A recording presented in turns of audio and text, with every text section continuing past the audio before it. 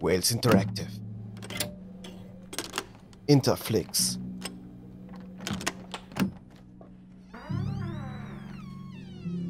Hallo und herzlich willkommen zu The Isle Tide Hotel, einem FMV-Adventure. Viel Spaß und los geht's.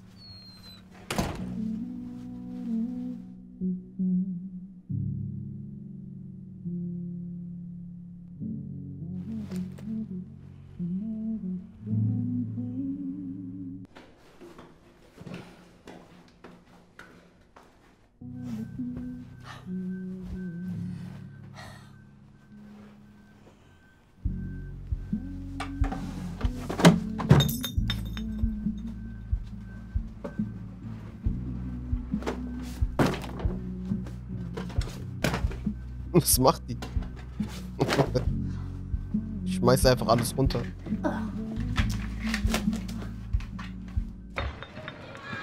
Oder sucht sie nach etwas?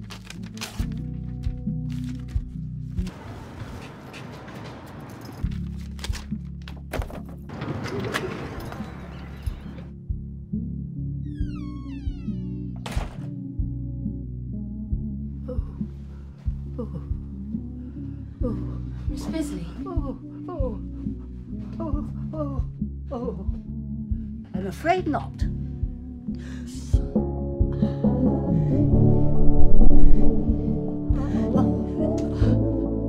Oh, bollocks! Oh, shit! Shit! Shit!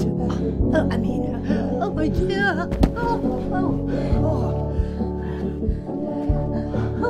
my dear! Was? Gänsehaut?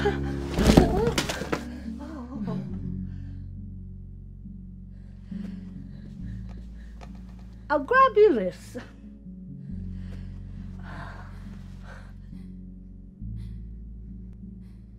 You have my conviction. You don't know me, but I've found you. It wasn't easy, seeing how you've never met, but her words were persuasive. Once I tracked you down, I went back to her, but she was gone.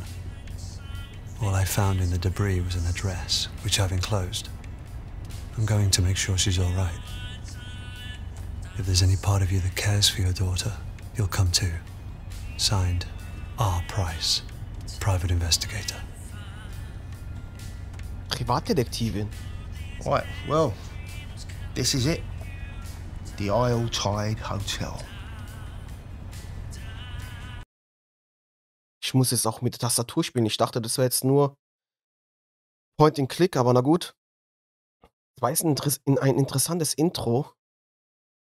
Brief der Detektivin. Lesen wir mal kurz. Sie kennen mich nicht, aber ich habe sie gefunden. Es war nicht leicht, weil sie sich nie gesehen haben, aber ihre Worte waren überzeugend. Nachdem ich sie gefunden hatte, bin ich wieder zurück zu ihr, aber sie war verschwunden. Im Chaos ihrer Wohnung fand ich nur die angehängte Adresse. Ich werde mich vergewissern, dass es ihr gut geht. Falls Sie sich auch nur ein bisschen für Ihre Tochter interessieren, kommen Sie auch. Gezeichnet R. Price. Ich habe eben auch direkt angedacht an Our Price, unser Preis. Privatdetektivin. Hier ist der Text. Auch mit dem PC geschrieben oder mit einer Schreibmaschine.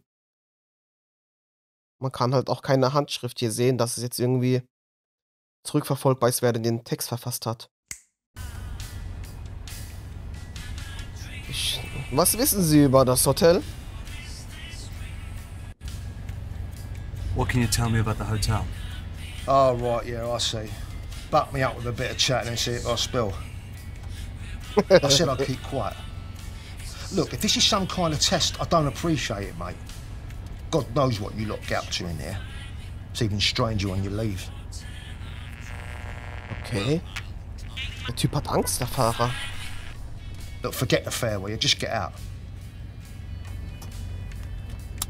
Vergessen Sie das Geld. Gehen Sie einfach.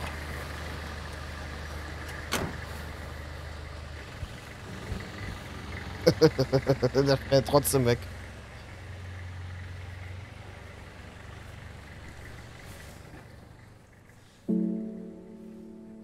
Der will gar nichts mit der ganzen Sache zu tun haben.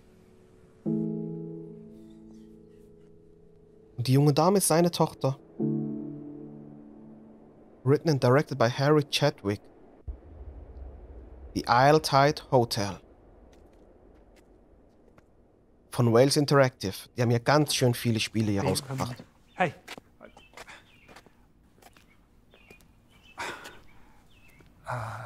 Never mind. Just, Wollte er Feuer oder was? Auch ein bisschen nervös, der Typ. Ich weiß gar nicht, was auf uns zukommt. Wir zocken das Spiel komplett blind. Ist auch interessant für mich. Ich liebe einfach die Spiele von Wales Interactive. The Complex, Late Shift, Shapeshifting Detective, Who Pressed Mute und Uncle Marcus. So viele Spiele.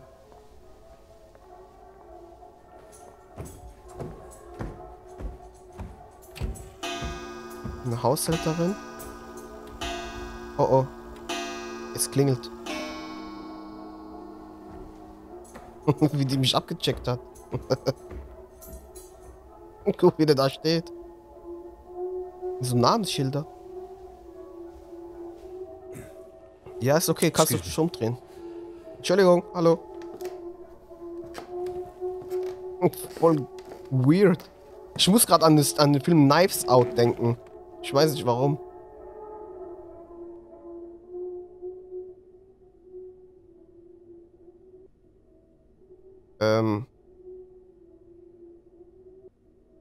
Soll ich mal einfach gar nichts machen? Vielleicht dreht er sich von selbst um. Oder reagiert er wirklich erst, nachdem ich die Glocke läute?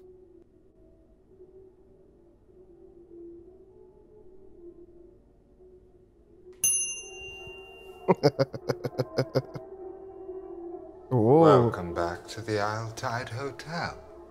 Willkommen zurück. If only for our final night.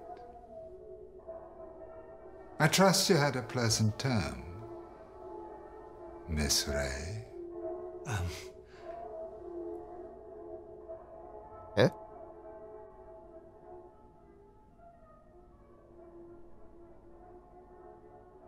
Will er damit andeuten, dass er blind ist, oder was? My apologies.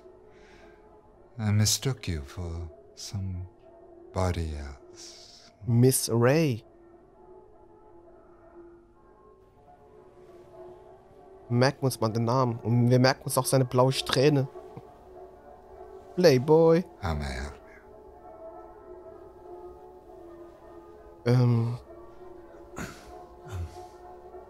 Was soll ich nehmen? Komm, wir nehmen. Ich habe eine Einladung.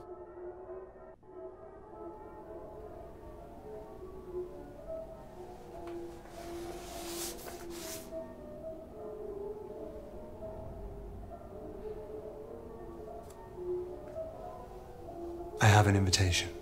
Oh, marvelous. I trust you had a pleasant term. Of course. May I inquire which symbol can be found on the inside of the invitation? You must have seen it, no doubt. Weiß ich nicht mehr. Ich habe nicht drauf geachtet. No, I didn't see it.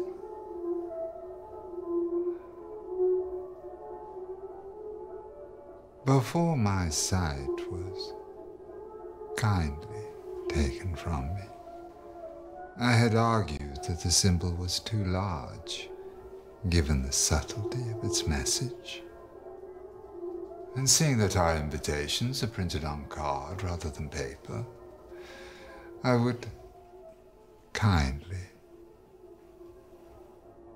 ask you to leave.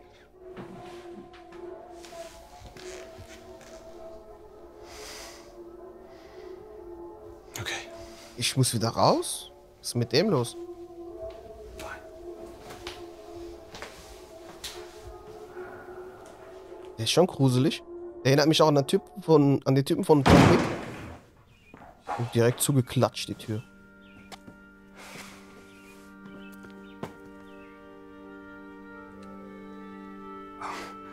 I was just... Are you not going in, or...? Dem rausgekickt. Take the receptionist wasn't very friendly. Something about him. Otherwise, you'd be in there, right? Unless you're Interessant. thinking it over. I mean, I'm Christopher. Eine Zigarette brennt nicht.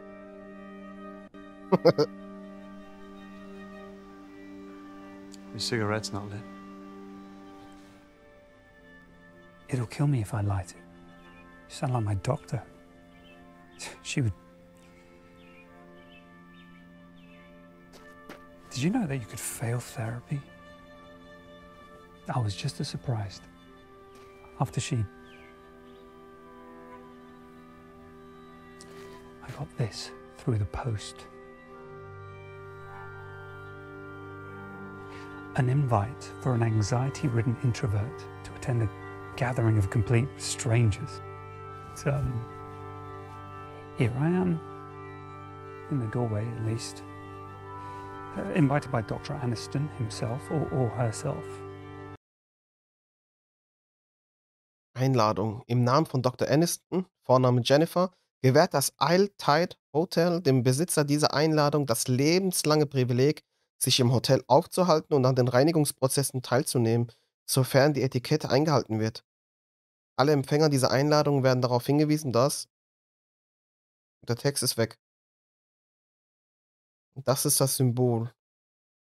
Könnte man auch als Sanduhr irgendwie interpretieren.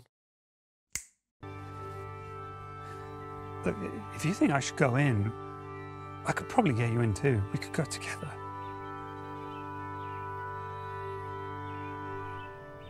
Verschwinde lieber von hier.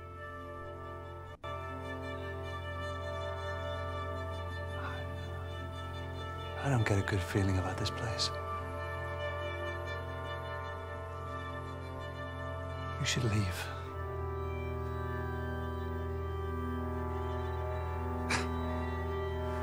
I knew it. I did. I just couldn't say it to myself. This isn't me. You can keep my invite.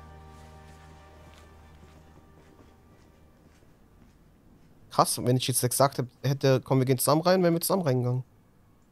Jetzt ist der Charakter weg. Rausgestrichen aus dem Drehbuch.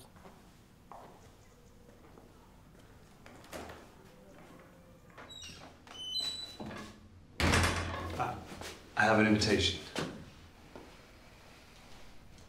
Easy, sweetie. I'll cast my eye over this. I take it Christopher left us. Shame. He was a good fit. Well, I'm afraid you can't just take his invitation and expect for a seat, sweetie. This is a curated exhibition and I am said curator. That said, you know Noddle. Fine, but I'll have to put you through the review. You'll be following me speedily. Alles so merkwürdig hier.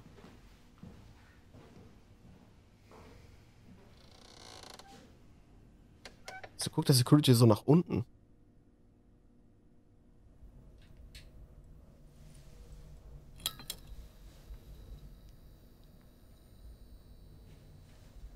Nice suit.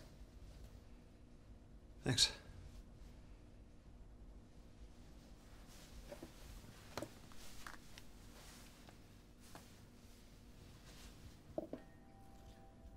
Oh, don't mind that, sweetie. That's just in case I find your answers ghastly. Da haut die mir eine rein, oder Shall was? we begin? Do you have any scars? Ja. Yes. Any tattoos?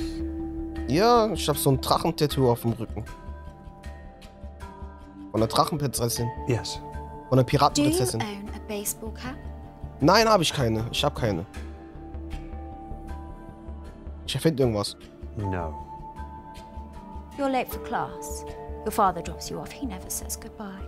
The halls of the school are empty. You open the door. Everyone laughs. You're naked. Do you sit down?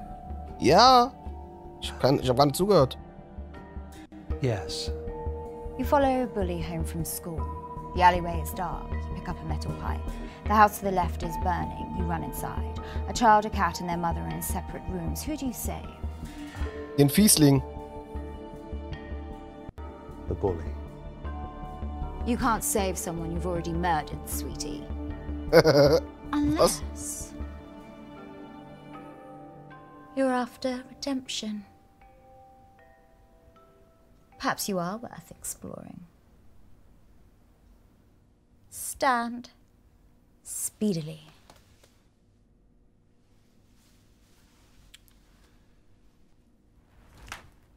Arms up, sweetie. Let me measure you. Oh, well, do you wish to participate or not? We need to start the exhibition, and if you don't wish to... Ich kapier gar nichts. Warum nehmen Sie Maße? Und was für eine Präsentation? What kind of exhibition is this? Only the world's greatest, sweetie. There's nothing more exquisite than the human form. Human form is exquisite. But the world and her wife wish to change it, fill it, fake it. Pity. It is only when we're different we realize what we had. I create all the experiences at High Tide. A clear vision, varied, so they find their true core. But lower my call sheet. I just want to find my chameleon.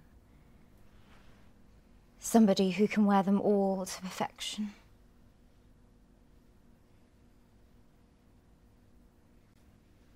I'll get one ready for you. Go wait in the bar and I'll summon you through shortly. Off with you, speedily.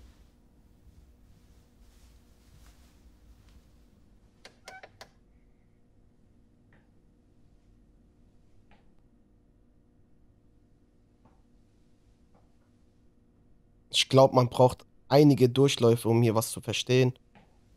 Normalerweise dauern die Durchläufe immer so eine Stunde, 1,5. Schauen wir mal, was hier passiert jetzt im ersten Durchlauf. Red or gold? Excuse me? See? Another verse that doesn't notice them. Have you never looked up during the swell celebration? Which is why the balloon should be gold this term. But red is traditional. You said that already. But red is customary. Or customary to always have someone else take the credit. We need to try something new. What do you think, dear?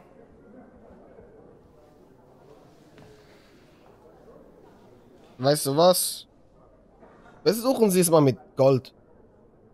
If no one notices, perhaps you should try the gold. There's a girl here. Perhaps I'm no longer needed. Some old relic. Oh, don't go. I wouldn't know how to do this without you.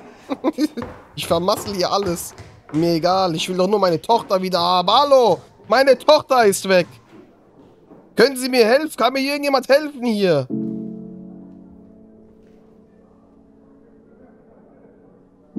Guck, wie der da steht.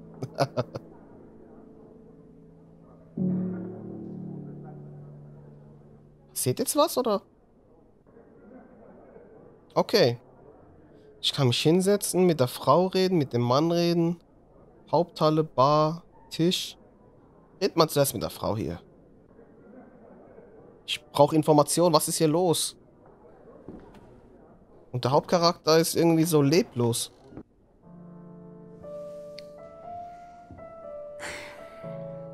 I'm stuck for choice. I'm swayed towards the white lace, but I wore that last term and nothing changed. Ich suche nach einem. Was hat sich nicht geändert? Vielleicht können wir irgendwie eine Beziehung aufbauen und dann... What didn't change?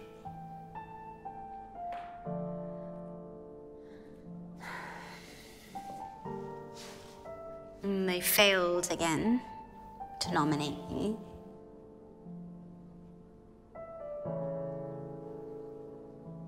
Who wore it best? Klingt aufregend. Sounds exciting. Well, it's not for everybody. Any rules? You choose a mask, and then on the swell you wear something that suits. Who wore it best wins. And you want to be nominated? You're nobody if you're not admired. Sie scheint viel zu wissen. Vielleicht kann sie mir helfen. You seem to know a lot about what goes on here. You should be careful when choosing. How people see you is everything. And here, you can be anybody. A chance to become those you envy, and for a tide, forget yourself entirely. People call me Dee. That's not my real name, you understand. It's just that... Well, hardly matters when all keys go into a bowl, am I right? I prefer to know. Learned that the hard way. I'm Josh. Josh. Beauty isn't the ambition, it's the tool. You may not be swayed by it, but many are. I didn't mean to. No faster way to see your name in lights.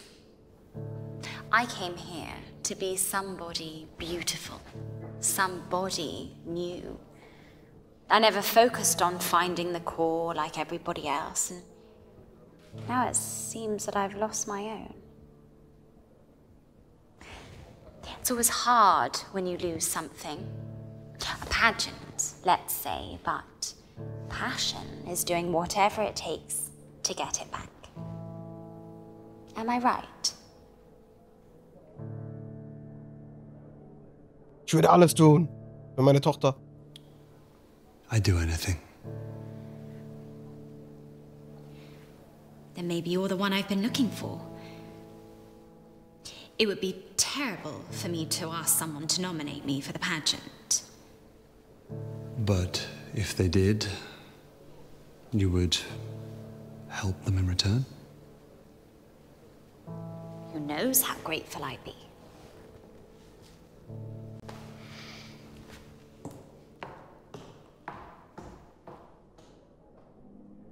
Das war jetzt auch ein merkwürdiges Gespräch.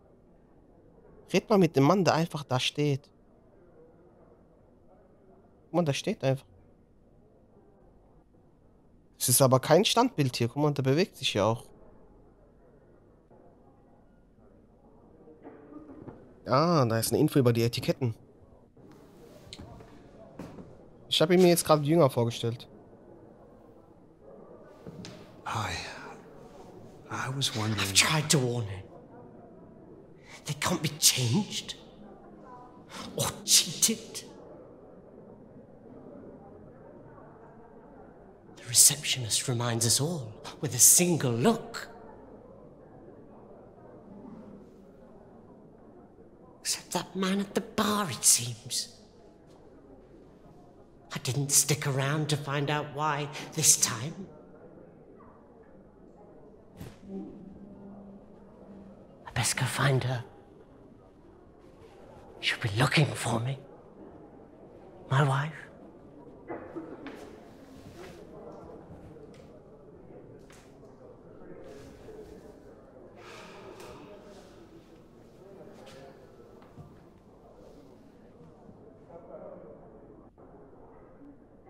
Okay, schauen wir es mal.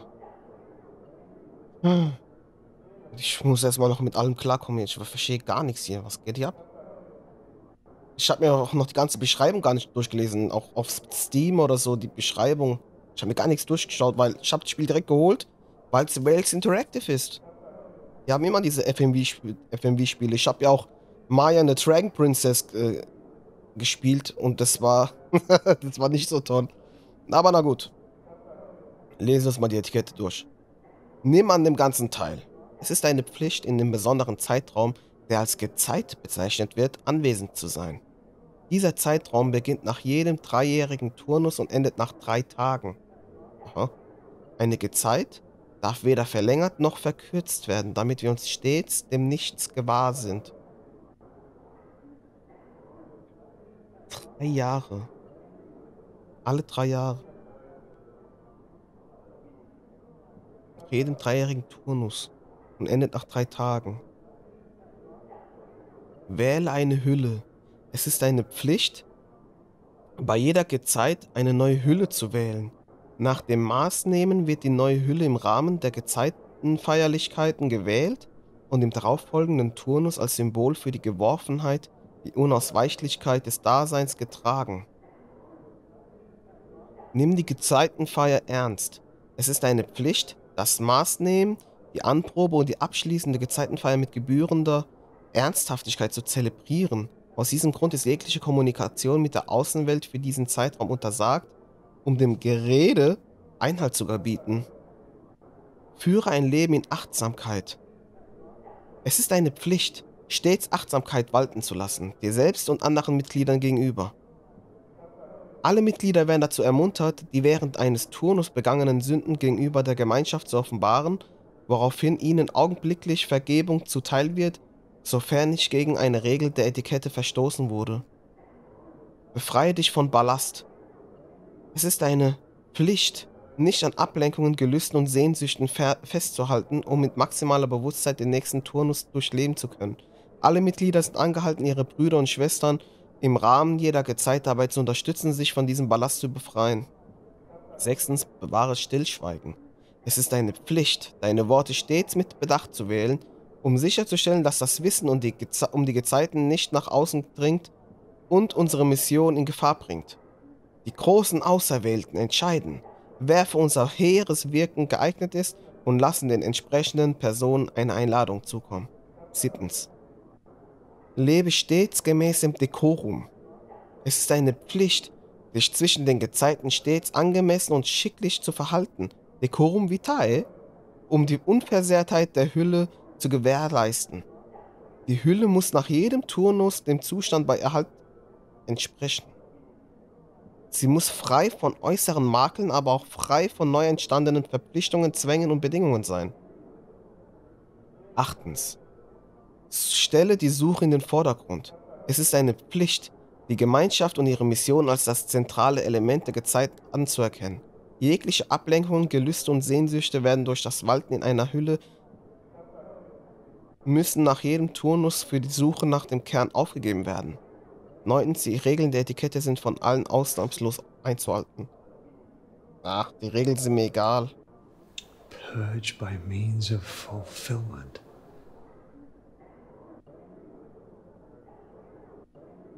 Sehr interessant. Schau dir mal den Tisch an.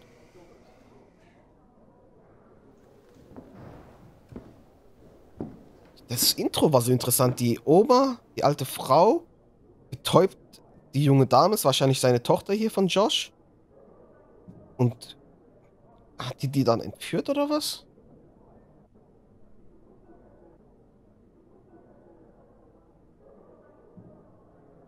Dokument 1. Wo ist Zimmer 14? Where is room 14?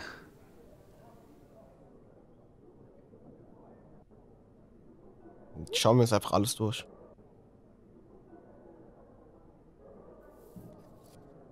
Join me for the changing of the tide. Seeking person with an open mind to peel back the layers and find the core.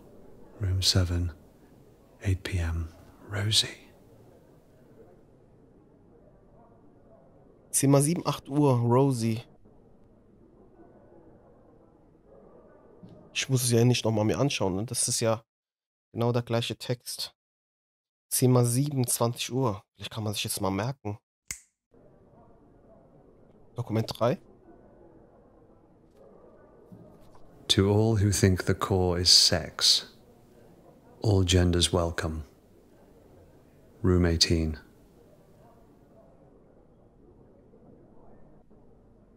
Und was haben wir hier oben? Dokument 4.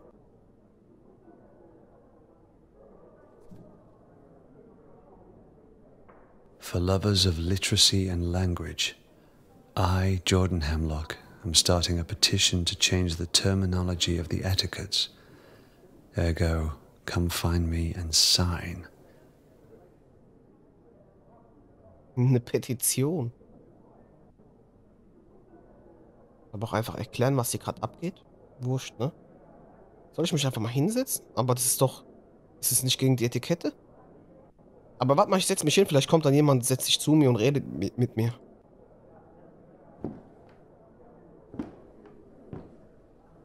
Hätte ich die beiden Frauen nicht verjagt, hätte ich auch mit denen reden können, oder? Glaube ich schon, ne? Ich musste sie ja provozieren und Gold sagen statt Rot. Gehen wir zu der kleinen Bar da.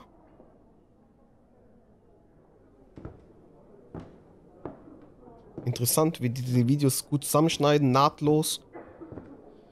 Läuft es jetzt hier alles ohne Hänger? Ach so, er geht durch die Tür zur Bar. It's 5 o'clock. Get the sound of the turn.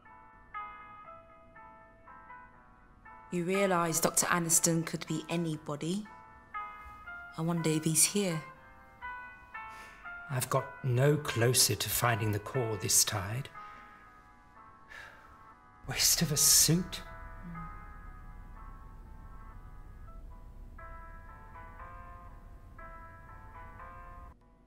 Vielleicht bin ich es ja. Mit dem Betrunkenen reden. Zur Bar gehen. Die Frau beobachten.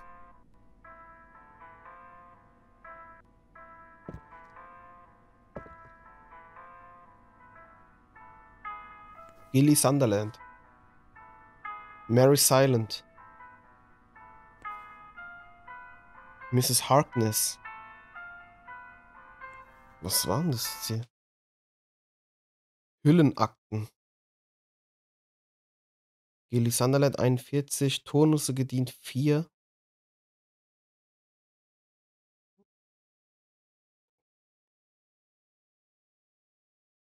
Bankdirektorin, 21 Jahre Erfahrung, Investment-Expertin, Affäre mit Darcy aus der Buchhaltung, Vorsicht, sie beißt.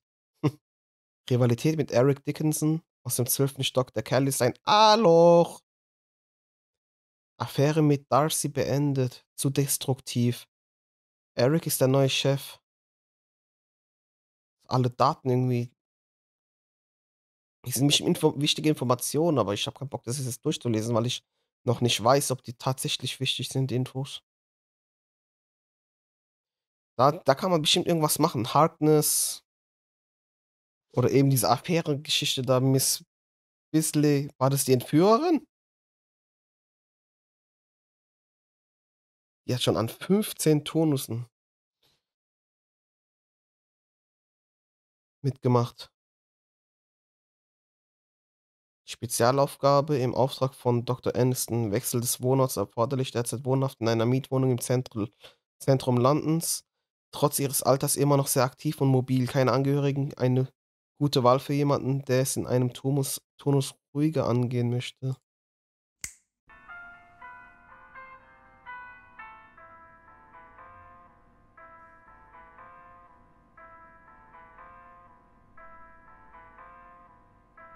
Die Frau da. War das doch bestimmt die Entführerin. Geh mal zu den Besoffenen.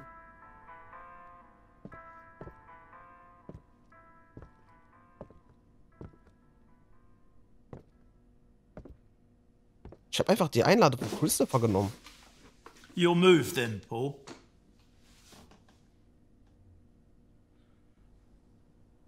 You're not Paul. Nee, ich bin Josh.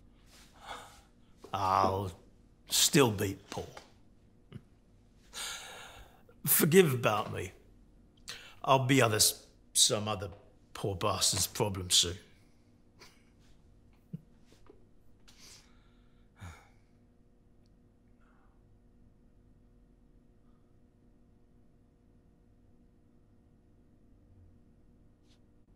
Boah, da müsste ich jetzt aber ein Experte sein.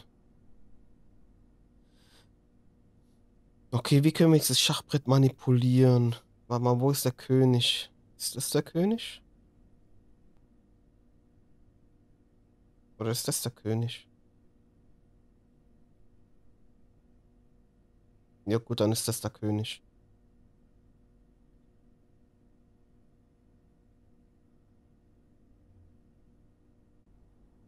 Komm, wir verschieben mal.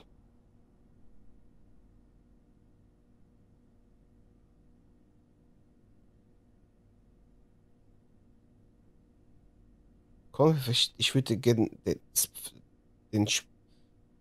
das Pferd könnte ich ja hier hinsetzen und dann wäre das Schach. Weil ich könnte ihn ja direkt Schach setzen. Wenn ich den Läufer nehme.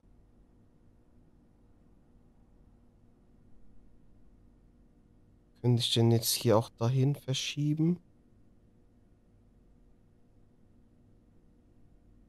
Dann müsste mich der König besiegen. Der König wäre dann hier, ne?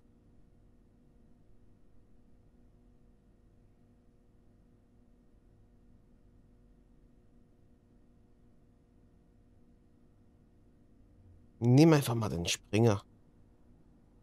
Ah, da heißt Springer, okay. Ja, komm. Hier hin.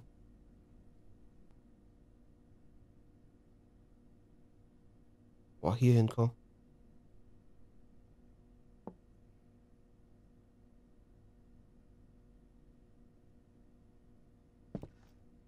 Wir haben das Spiel manipuliert. Aber dürfen wir das nicht laut Etikette, oder?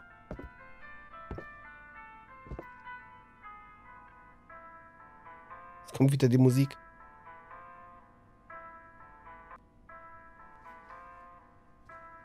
Und wen haben wir hier? Jordan Hemlock. You're here to see me, no doubt? Yes, I'm Jordan Hemlock. I'm not surprised you've heard. They chatter in their boxes. You see, I've spent more time alone this term and began to ponder the word term. Horrid sounding. Ergo, I've created a petition for the Grand Elect to change the terminology. What do you think of the word span?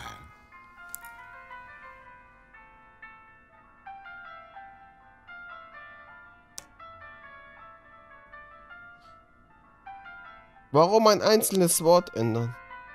Upsala, hey. Actually, I was hoping you might be able to help me. I'm looking for a young girl. That's awful. All wrong. You're not going to get very far wording it like that. Where's the context? The connection? If she were important, why did you lose her? You have to draw people in, give them a reason to listen. The Grand Elect's not going to concern themselves with personal matters like that. You have to... Oh, never mind.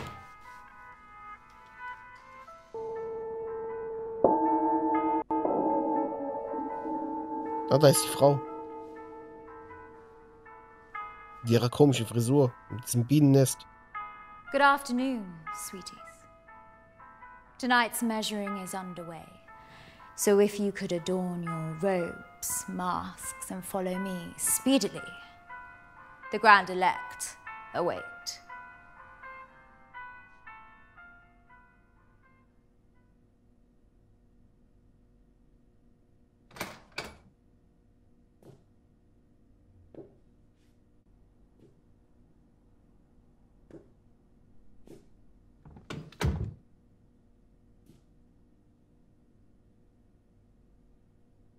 Geh mal Zimmer 7.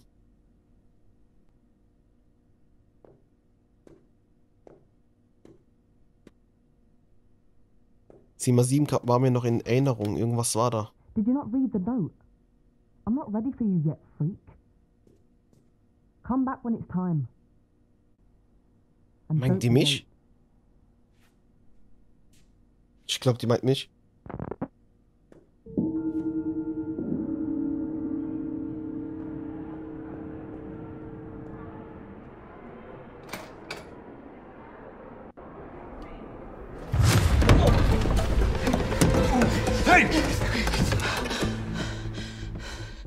You don't know me, but I found you. That's what I wrote in the letter. I'm Price. Your Price?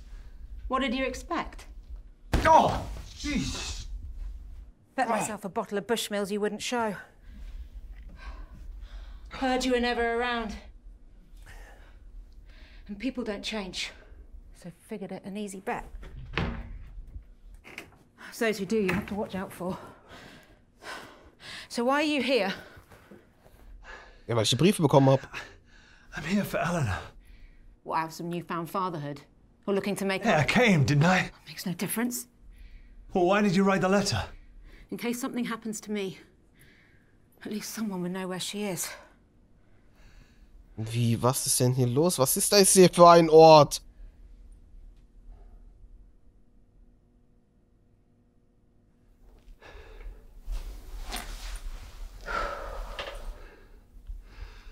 What is this place?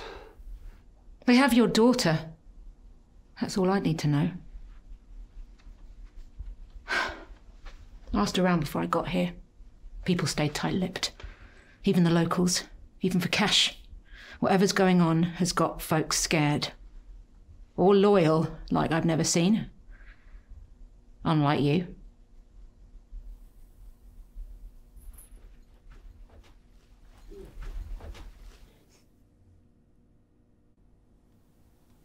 Entweder ist der riesig oder die ist klein. Downstairs, dressed in these.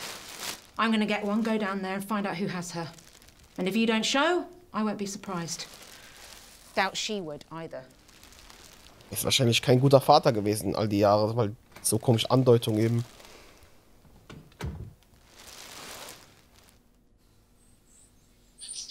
Boah, so ein Riesenanwesen.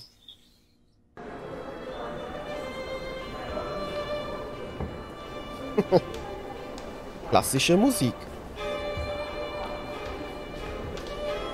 What does yours do for a living? Accountant. Boring. London-based, so the commute's a nightmare. You can settle down next time. Do you sweat much? Sind wir auf dem Maskenball oder was?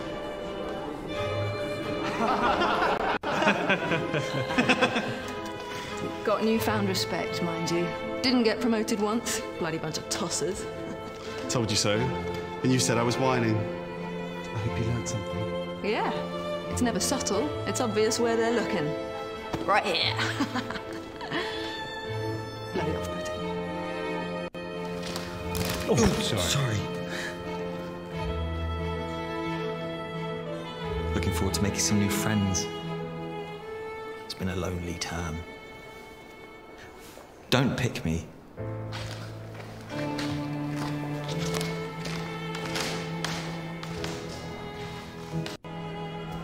There you are. I've been looking for you. The pageant's this way. Come. They're taking nominations Sweeties. now. Come. Sweeties. Last chance to enter somebody into this year's Who Wore It Best pageant.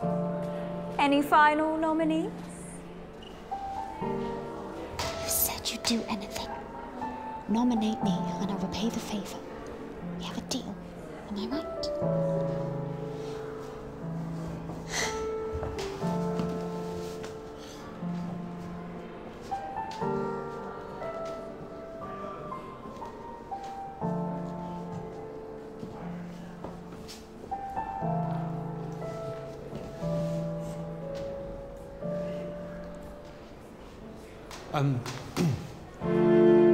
Agreed. Fabulous mask. Congratulations, sweetie.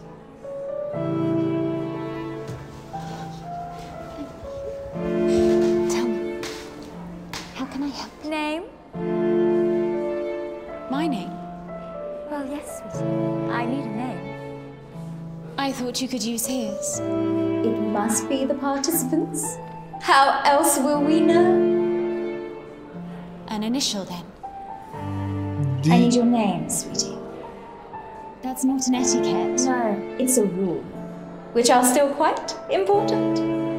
The ceremony shall begin soon, and if you can't provide a name... I don't remember. I'll write D for now. but we will need a full name. And if I can't remember? You can't very well win without a name to place on the plaque, sweetie. Perhaps there's somebody who can help you?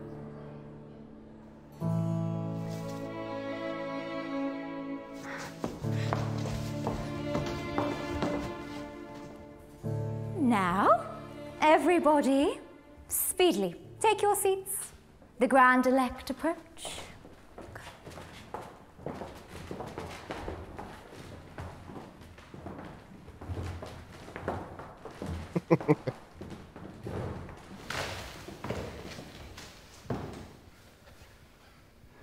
You don't know me, but I found you. Stop shaking like a teenager's wrist. Guessing these aren't your average guests. There's a lot of them. Not sure on their choice of robe, though. What's up with you? Just nervous. We'll find her. That's what I'm nervous about.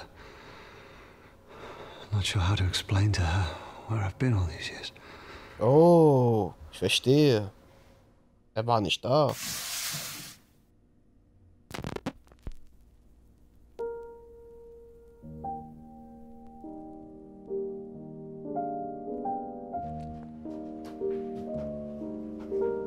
Grapes are not harvested from thorn trees, nor are figs scattered from thistles, for they yield no fruit. Peel comes before the fruit to protect it, but that shall not be so on the swell. Just as the great ocean has one taste, the taste of salt, so too shall this tide, the taste of life.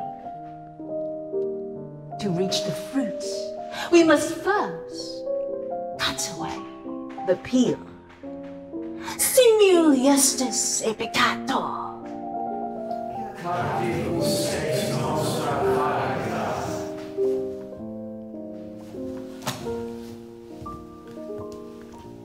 Good afternoon, Verse. Nice to see our body. Hope you all had a lovely time. If you're new,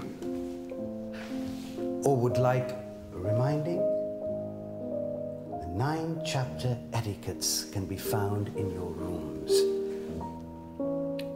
or on the notice board in the lobby. It is my pleasure to introduce the Grand Elect.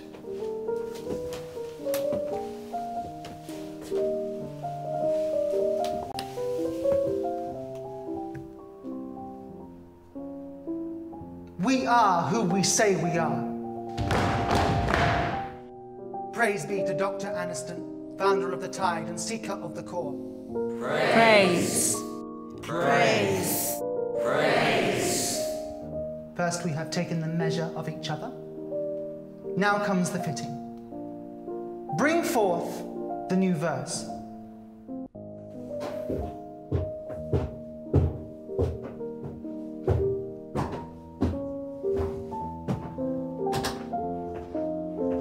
Ich könnte auch Wrestlerin sein.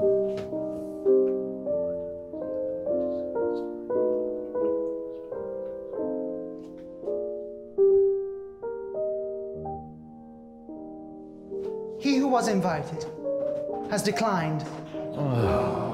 Still, there are those here yet to join. Tonight is the swell. Tonight alone shall new suits be added.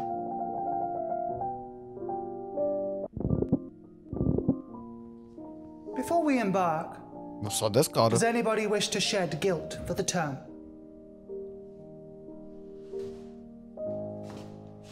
Last term, I practiced as the priest. I found it hard.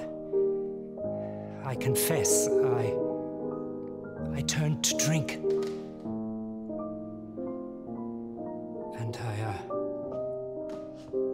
I got a tattoo. Before. Etiquette 7 has been broken. To impart manners, your choice of suits for the coming term shall be halved. Forgive me. You are already forgiven.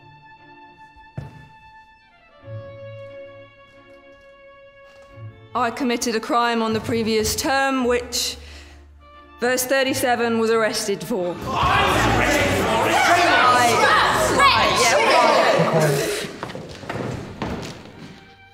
Etiquette 4 has been broken. To impart manners, your suit shall be chosen for you.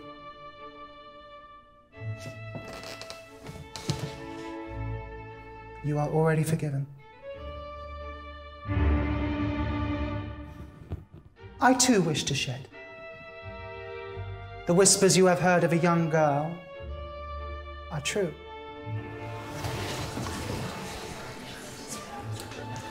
Eleanor, chosen by Dr. Aniston himself for this deviation of etiquettes.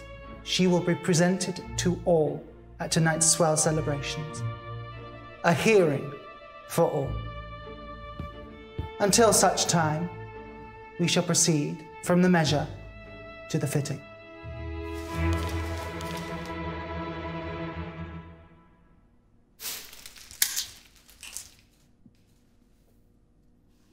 Okay.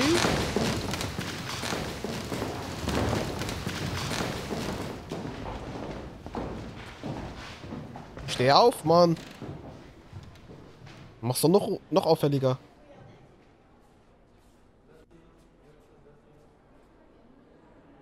Nee, geht zu Bryce.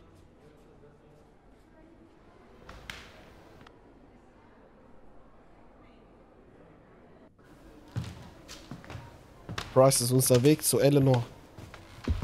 Oder Eleanor, weiß ich gar nicht mehr. So what do we do? I need a moment to think before you backwash words. This shit gives me the creeps. Figured they'd be some kind of cult. So did you call the police then? I'm not related. Lack of cause for concern said I barely knew her. But I know what she's going through. Can't rely on them anyway. Wer hat dich angeheuert, Bryce? Called on your ex as well.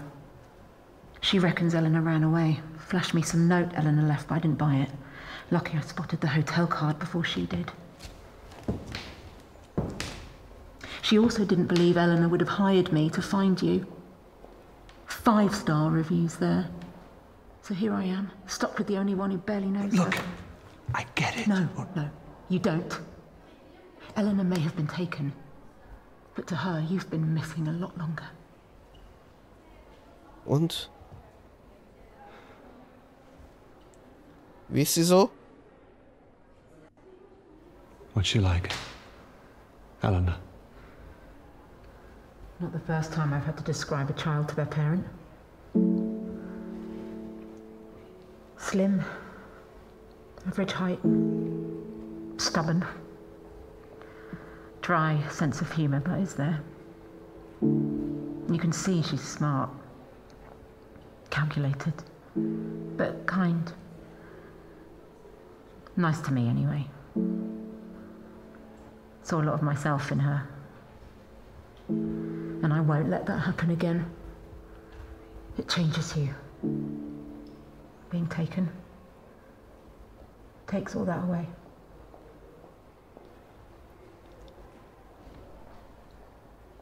Is that what happened to you?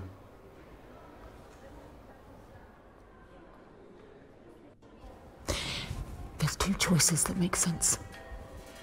See her in the cute red mask? That's the cleaner. Caught sight of her upstairs. She's got to know where Eleanor is. Housekeeping's always a good source. Or the big fella.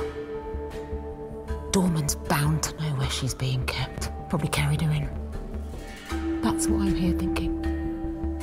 Could try sweet-talking her, but he'll need more persuading. Ich schlag einfach auf ihn ein. I think you're right. He must have seen something. Let's get him. This is your idea, though. You've got to be prepared. Quick. Die Maske können die doch auflassen, oder? Klatsch ihn.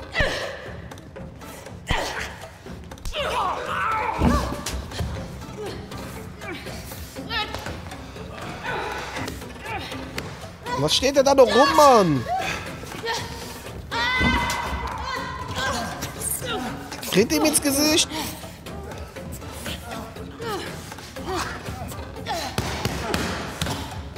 Tap out.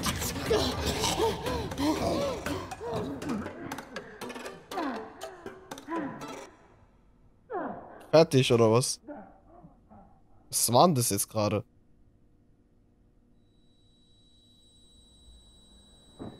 Hohes Pfeifen, ich höre das auch. Hey, who am I?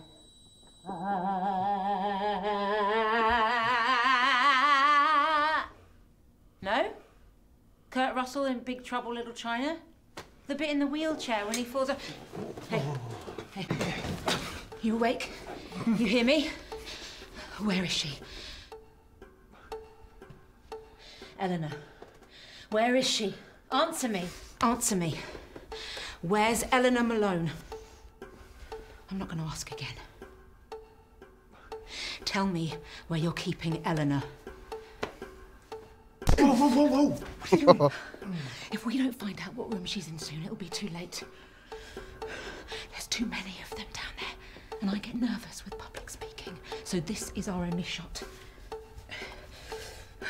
Hit him. What?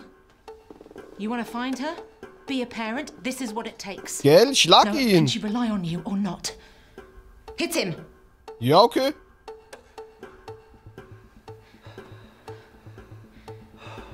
Ja, rein. Das ist meine Tochter, verdammt. Ich tue alles für sie.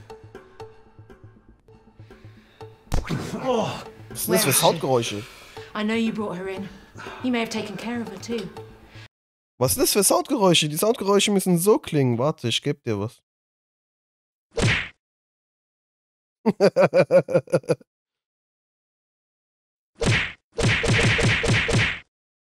Und bei denen sind komische, dumpfe Geräusche. Na gut. I bet you were even nice to her, right? Bet it felt good, looking after her, feeding her. Oh, you did. Hey, look at me. She's not your pet. Hit him. Mit Vergnügen.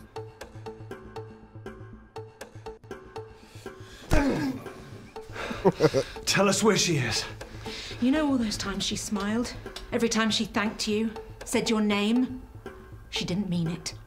She wasn't being nice. She doesn't give a shit about you. Hit him. Ja, okay. You're gonna cry now? She never asked for any of this. She'll never trust anyone again. She'll grow up angry and bitter. Where is she? Where's the girl? Hit him again. Ich glaube, der wird nicht reden. Mit 10 Meter Abstand. Please stop, you're hurting me. Please don't tell them that I spoke. I didn't mean to. You were hitting me. What are you talking about? Er hat geredet. Well, they wanted me to be the strong, silent type, but that's just not me. I love to gossip. It's so good to speak. A thank you would be nice. Aye. Yeah, your bag is very heavy. What the hell have you got in it? No, I won't be here at 2 o'clock in the morning to open the door for you. I get very tired. I was so close. Please don't tell the receptionist. I don't take requests. Tell me where she is. Tell me where she is. I can't. Then they'll know I spoke. Weißt du was, gib ihm noch eine. Tell me where she is. I didn't take her. Please, don't do this. Give her back. She's not mine to give. I don't know. Price. Maybe we should think. What? You're feeling sorry for him? What about her? I'll never stop. Never. Now hit him. Ja, gib ihm eine. Allein schon, weil du in dieser Sekte bist. Tell me where my daughter is, so I don't have to hit you again. I don't know anything. I didn't know anyone was looking for her, but... I'm here. I'm looking. Don't you say that, you... 15! 15! She's in room 15, I'm sorry.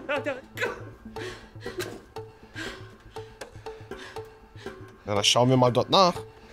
Entweder ist die klein oder der ist riesig. Ich hab geredet, es tut mir leid. Ich hab die Etikette gebrochen.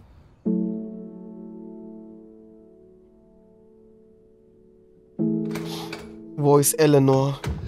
Eleanor. We're too late. We'll find her. Where? You don't get it. She's downstairs with them. We can't get to her now. We'll find her. Jesus. Yeah, that's the first thing. The first thing you've said that's even sounded like you give a shit. The first time that you've sounded like her father. Why are you even here? She wouldn't even be here. If she was my daughter. Not mine. Was? What? Eleanor. She's not my daughter. What are you talking about? I never said that. In fact, I've never said that. Your name's on the birth certificate. We kept me on there. For her sake. You know, maybe you're right. I don't even know why I'm... You can't miss what you never had. Never really had. Why now? Your letter. It meant she was looking. Christ, if you'd looked sooner then... It might have gone well. And I know what I was missing.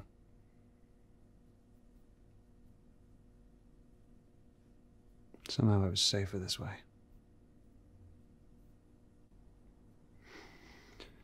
But now she's missing and You're here. Yeah. Come on, there must be something in here. Start looking. Okay, Josh ist nicht der Vater. Er hat eine Beziehung mit einer Frau gehabt, wahrscheinlich hat sie ihn betrogen und so ist es dann. Und irgendwann wollte Eleanor natürlich ihren Vater finden. Und die hätten auch 1 Minute lang hier stehen können, aufnehmen können, statt nur 3 Sekunden dann immer wieder vor- und zurückspulen. Ja, und Eleanor hat mich dann gesucht, hat dann hier die Privatdetektivin angeheuert. Und jetzt ist Eleanor weg und ich würde gerne wissen, was mit ihr ist. Irgendwas stimmt doch nicht mit ihr.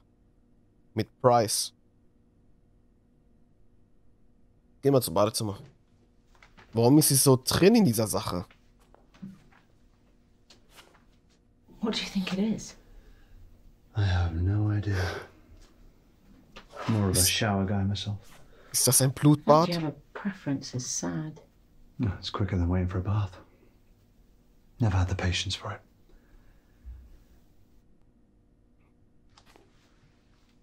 I would lay in the tub for hours.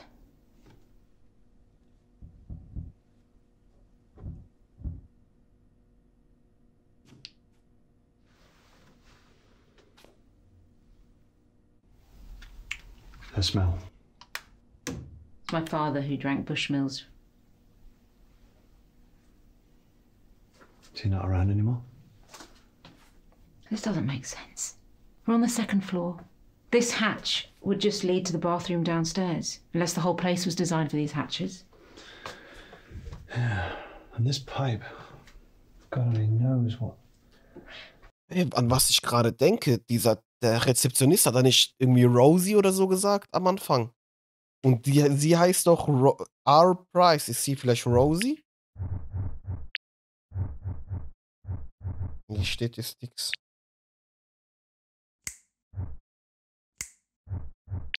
Geschichte. Ah, hier sieht man einige Sachen. Wahrscheinlich geht es noch bis da oben hin. Da wird noch einiges kommen, ne? Wird noch einiges aufgedeckt. A bunch of people holed up in a hotel, wear masks, take baths and teenage girls. I don't get the connection.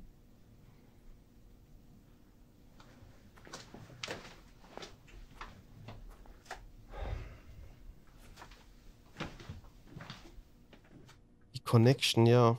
Was ist die Verbindung? Schaut dir direkt den Tisch an und danach gehen wir zum Bett.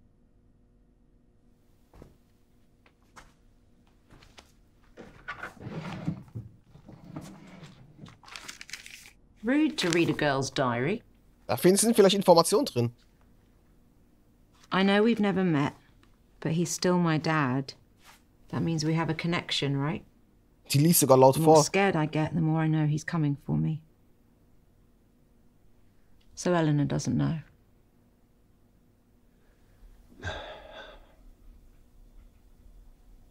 Her mum wanted to keep it from her. Yeah, well, mums don't always know what's best. How'd you both meet? Happily.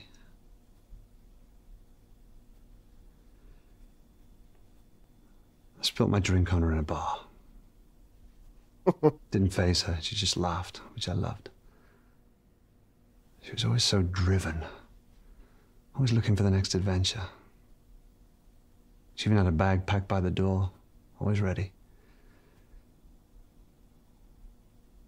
And suddenly one day, the bag went back in the wardrobe. She stopped going to work. Rushing to start a family. We've never even talked about it. Happened so quickly, I'm not sure I ever caught up. Is that when she cheated? No, she didn't get her writing skills from me, that's for sure.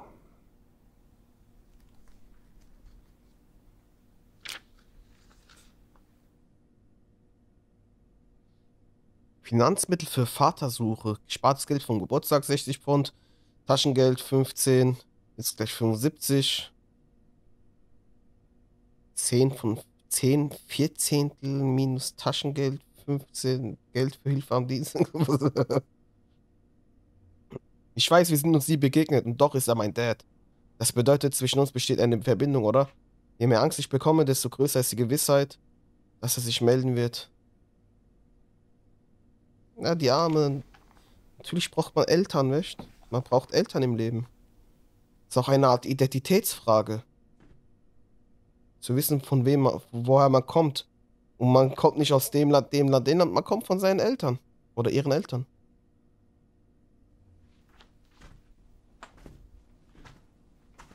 Also Herkunft in dem Sinne natürlich auch.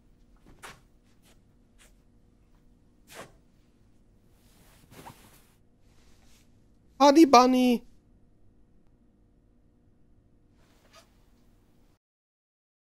Oh, kann ich ihn drehen? Dachte ich mir schon.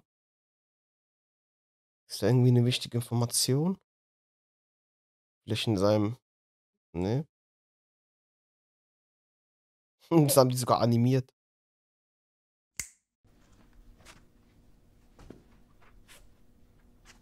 Die Frage ist, wie lange... You can't miss what you've never had. Sometimes you can't help but imagine. You should have reached out. You could have hired someone. There's plenty of people like me out there. Oh, shit. Der ist nicht mal ihr Vater, Mann. Also nicht mal der biologische Vater und die haben sich nie gesehen. Similar to that growing up. It's my favorite. Unless she still has it. You bought her that. I may have left. I'm not completely heartless. Why would they bring that?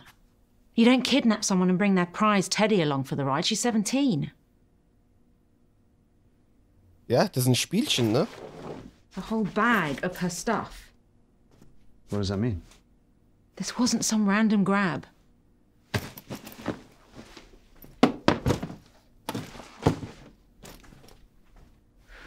Ja, wo ist denn der biologische Vater? Ja gut, wenn man ein Kind erzogen hat, ist man der Vater, auch wenn man nicht der biologische Vater ist. Aber der Typ war ja nie da. Und er ist nicht mal der biologische Vater. Wo ist ihre Mutter? Won't people be there? I'm scared. It's her writing.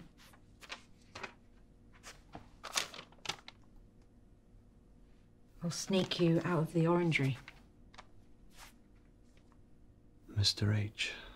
Well, at least someone's helping her.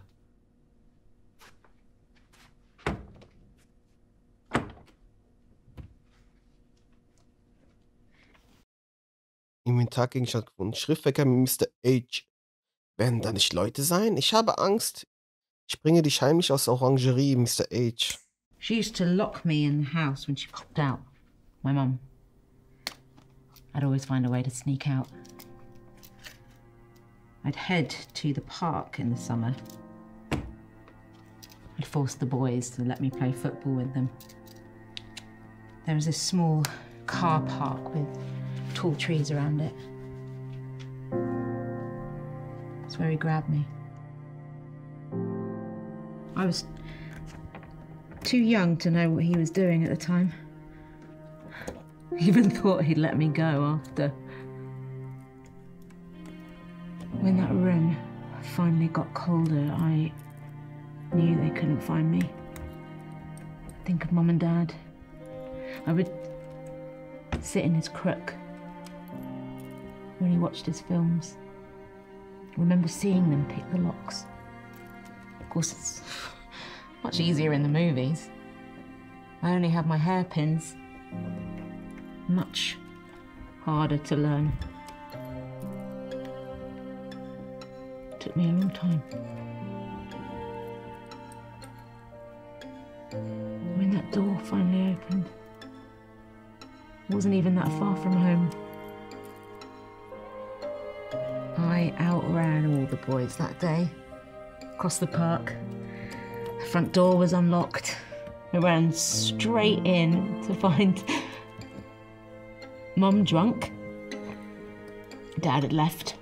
Lass sie reden. Ich bin ihre Stop looking. Ich bin ihre Bezugsperson. I found my dad years later with his new wife and his new kid playing in a park. He knew I got out. Knew I was home.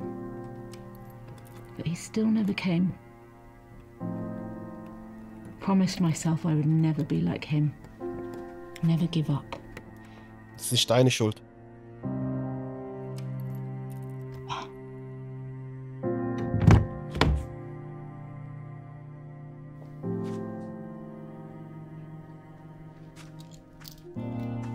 I didn't get your first name.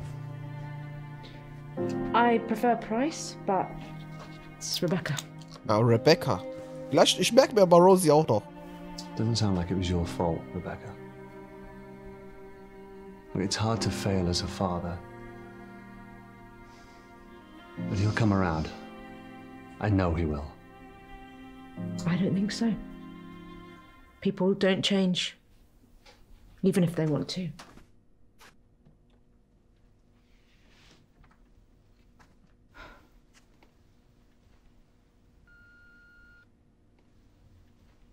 Da war die Mailbox, ne? They could be long gone. Ice is still hard. Das Eis ist doch gefroren. Stuff. It's labeled room 8 to 51. It's not just Eleanor he's smuggling. Or she. Well, it could be anyone. Why are they sneaking crap around? Their memories. Keepsakes. We're out of time. But we're getting together downstairs. We have to go. They might have got her out already. I don't want to take that chance. We should get down there. We don't know who we're looking for. I won't leave her down there alone. I want her to know someone's here. Someone came to find her. You stay. Find out whose room this is. Don't get confused with shit that isn't theirs. Look for personal stuff. And don't leave me down there alone. Ja, wir werden sehen. You'll come looking for me, right? Ja, klar. Klar. Yeah, of course. I'll meet you at the bar. Wenn ich die hab, dann hau ich sofort ab. Gib mir mein Geld.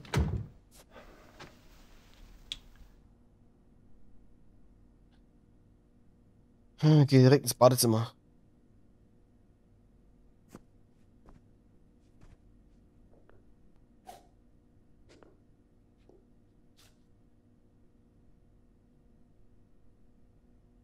Ist da was?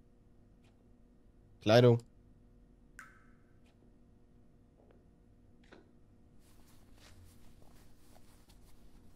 Gucken wir mal, ob da was Interessantes dabei ist. Aha.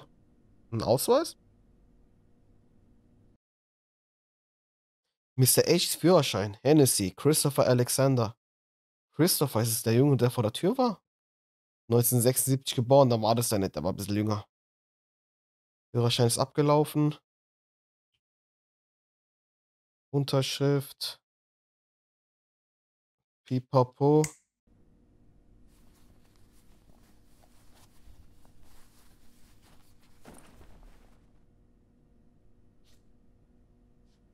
Okay, das ist eingesteckt, ne?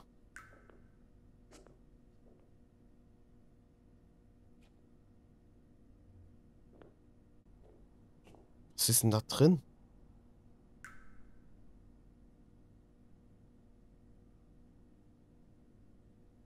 Zieh mal den Stöpsel, geht das?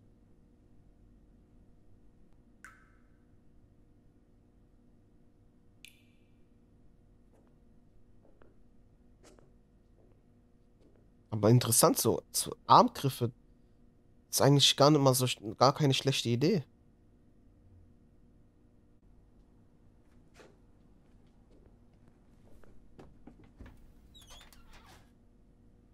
Ja, den linken Spiegel nicht so weit aufmachen, weil sonst sieht man die Kamera. Wow. Ist das vielleicht Ammoniak?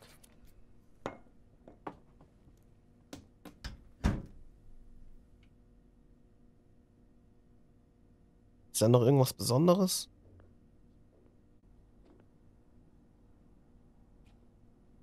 Soll ich Musik laufen lassen? Ist doch auch auffällig, oder? Die Leute hören mich dann.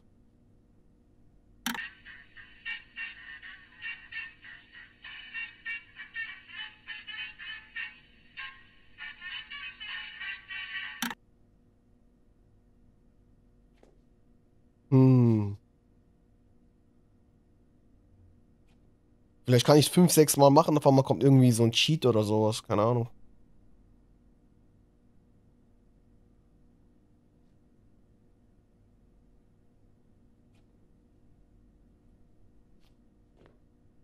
Vielleicht muss ich auch irgendwas in der Reihenfolge machen, damit irgendwas passiert, weiß ich jetzt nicht. Wieso wird so oft immer diese Spiegelung da gesehen? Gezeigt, meine ich.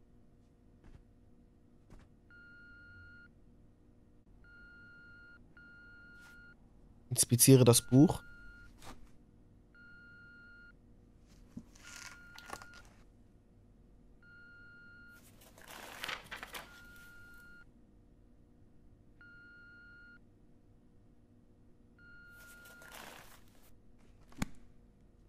Ja, das Telefon hat ja irgendwie eine Mailbox oder so, ne? I was wondering if you could smuggle over something large, then delete it from my records. I haven't bathed yet, so it's my dog, her dog. Let me know. Room 38. 38.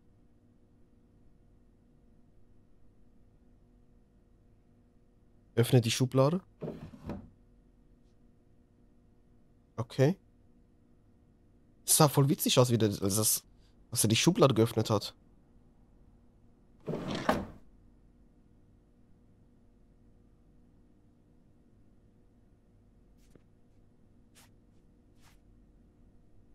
Das schaut schon, ist irgendwas Besonderes.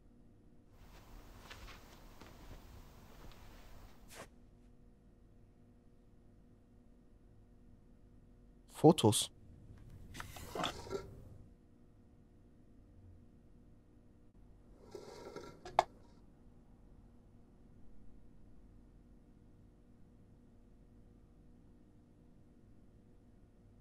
Ist sie das? Das ist die Mutter.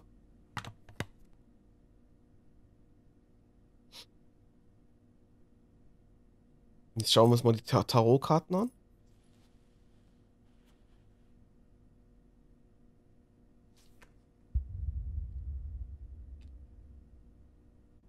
13. Der Tod! Aber interessant, dass man jetzt hier mal einfach mal so sich mal umschauen kann, ne? Sonst war das, ja, die meisten Wales Interactive Spiele waren ja alles eigentlich ablaufende Filme. Und jetzt haben wir hier Durchsuchungen.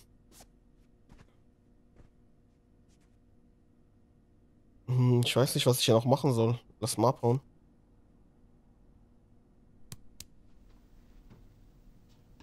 Der soll 76 geboren sein?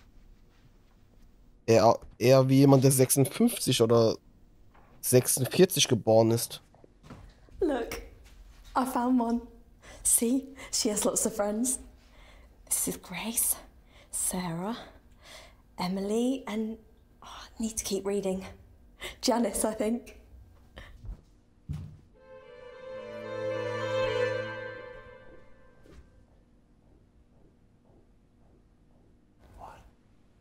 Ich kapier jetzt auch nicht, Josh. I just don't like it. Look, I'm taller now. You like that? No, I don't like it. Why? Tell me why you don't like it. Because I just changed my damn mind at Darius, that's why. Now get your ass upstairs and put on the other suit. Well, first of all, check your tone. And second of all, I ain't changing. I'm feeling fresh. You just better stop your crying or I'll give you something to cry about. Okay. What are you gonna do about it? I'll leave your ass here the whole term. Oh, yeah, I wish you would.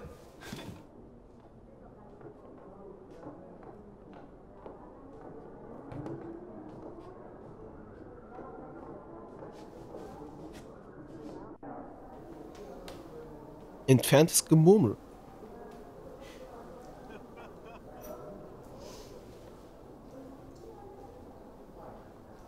Wie die alle still sind.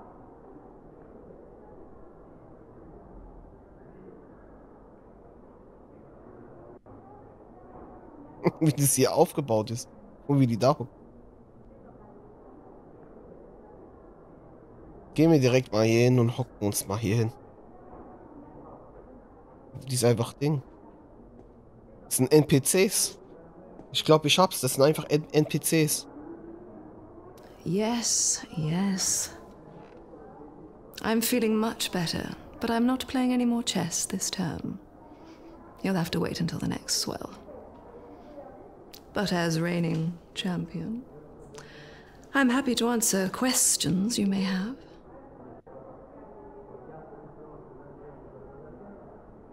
Was ist der Kern? Was wissen Sie über Dr. Aniston? Was wissen Sie über die Gezeiten? Nimm mal Aniston. What can you tell me about Dr. Aniston? What can I say? I've been with her since the beginning. Amazing woman. She invented it, you know.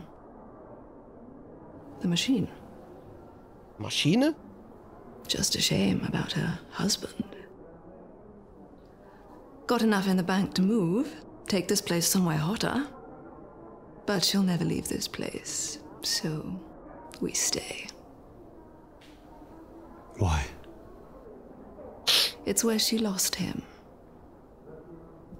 Best not say anymore. Okay.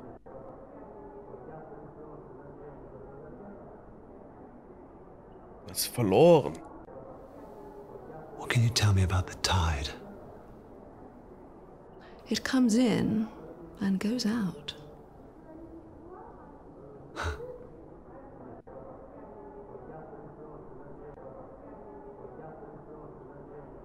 What is the core?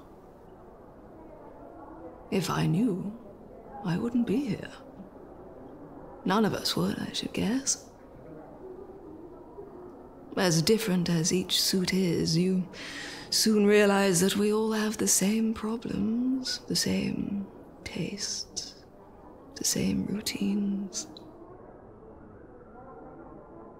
Romantic, what she's trying to find. The meaning of it all. But who says there's a simple answer?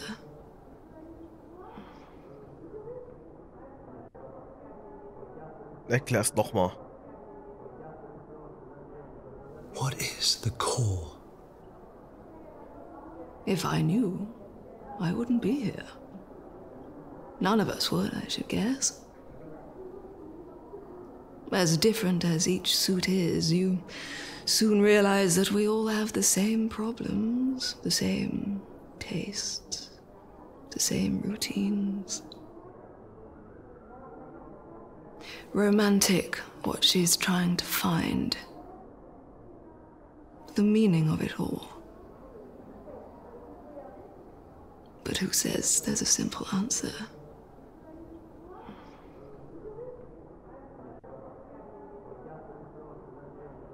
Die NPCs irgendwie. Ja, ich lass dich mal alleine. Jetzt ist sie die Schachspielerin, oder wie? Boah, was ein anderer Charakter. Thank you. Ja, für was danke? Ja, sag, geh einfach mal weg. Diese komische Sekte hier.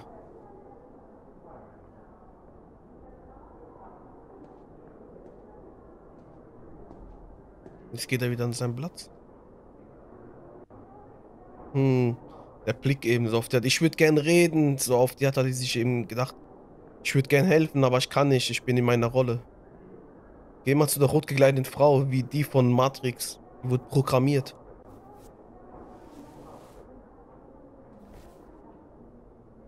Das ist jetzt ihre Hülle. Fühlt sich anscheinend nicht so wohl.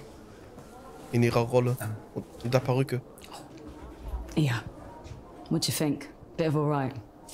I saw it early and I thought, yes. I'm really looking forward to taking this for a spin. Yeah. Do you fancy a peek? Yeah, go on. No? All right. Suit yourself.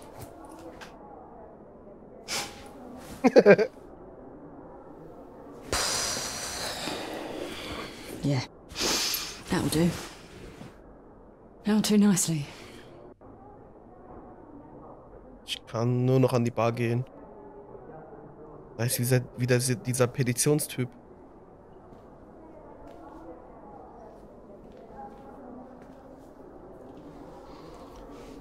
You're here to ask, no doubt. Answer's no. Failed to get enough signatures. A go? They'll refuse to change the wording. Jordan. No, you're supposed to start afresh, but this is important.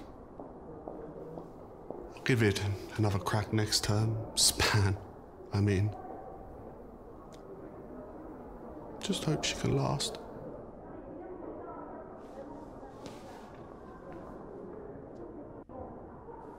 Okay, der geht jetzt weg.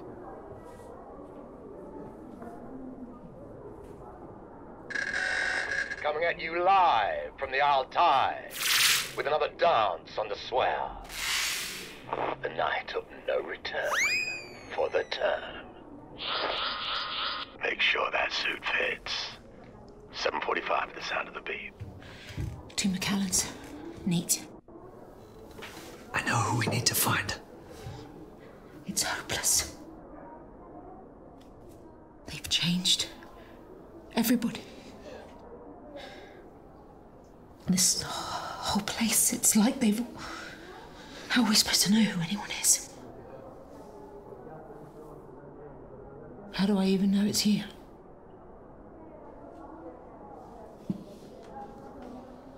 Ah, interessanter Ansatz.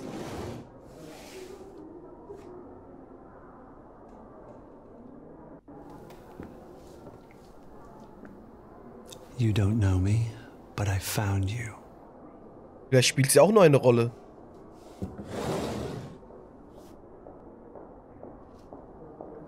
Maybe we have a shot. If we work this out, we can finish this.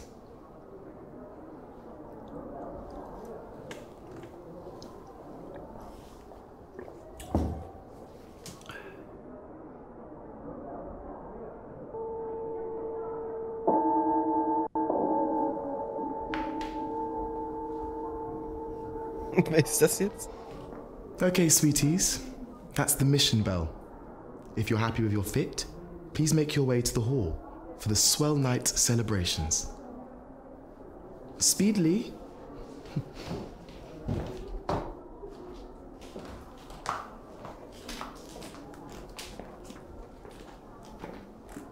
Okay. Come on. We might still have time.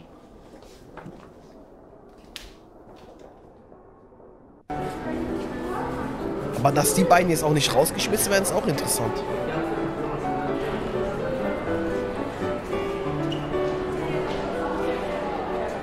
Exercise will it take to keep that up? It's got its own fabulous value. Term of retirement for me.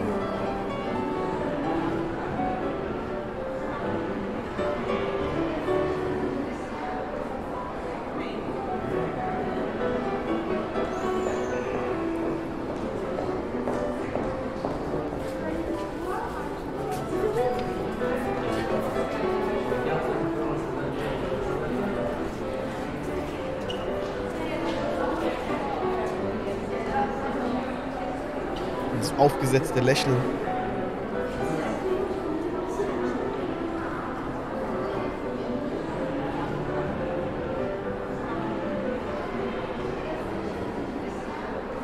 Jeder Tanzschritt muss sitzen. Are you sure this is it? The letter said they'd meet in the orangery. But I don't see him. It wouldn't matter anyway. He could be anyone. We need to get this right. Ask the wrong person the wrong question, it'll give the game away. We need to be subtle. We should bring our special guest out soon. One final song until the swell night begins and we present our newest verse of the year. Screw all that. Pick one. Find a connection. Once you're sure, give me the signal and we'll ask together, but you have to be sure. Right.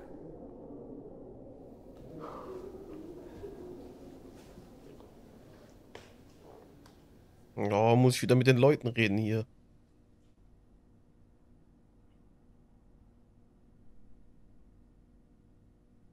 Mit Jordan reden, mit der Frau am Tisch reden, mit dem Mann im Sessel reden, mit dem Mann am Fenster reden, mit der Frau im Sessel reden. Das sind nur alles Rollen, die hier gespielt werden.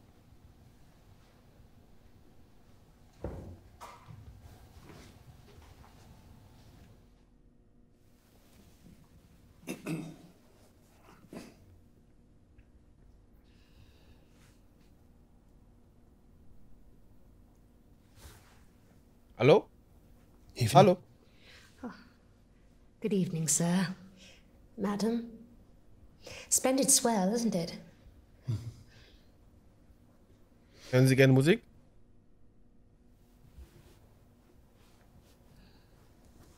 Are you helping Helena? Hey, ich wollte eigentlich Musik anklicken.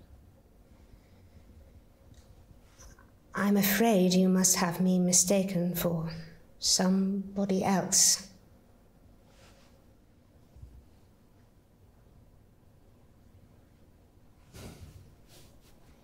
Hier geht's nicht gut, ne? Denen geht's irgendwie allen nicht gut hier. Guck mal. Sind die vielleicht aussortiert worden? Und es wurde auch eben neu geladen, das Video. Voll im Loop einfach. Der hat's geschafft, einfach die ganze Zeit so zu bleiben. Ich kann gar nicht mal mit dir reden. Ich wollte eigentlich fragen, ob sie gerne Musik hört. Irgendwie habe ich wohl nicht richtig drauf geklickt oder irgendwie hat es funktioniert. Ich weiß es nicht.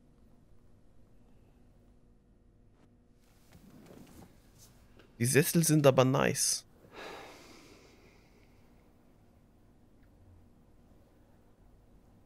Ich schwöre, das schon mal ausgezogen.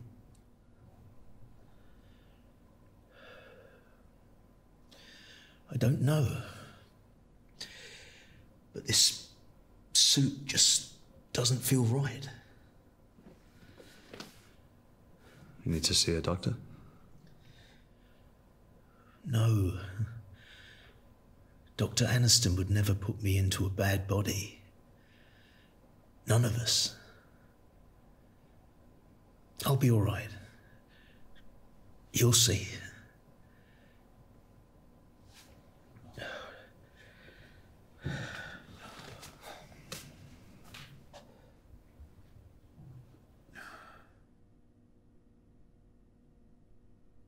Geh mal zu der Frau am Tisch.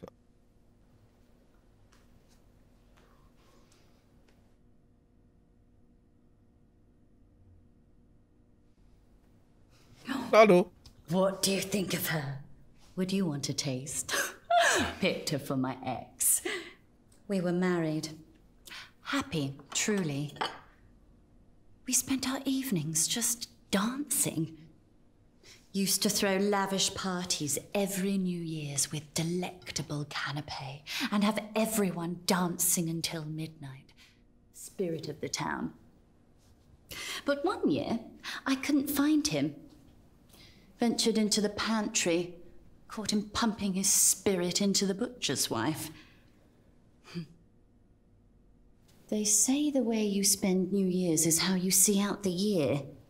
Mine was truly lonely. That's when I received the invitation. Now, every term I return to his party dressed in a new suit. He doesn't know it's me, of course.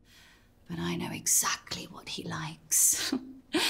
We dance, and I smile, and he flirts.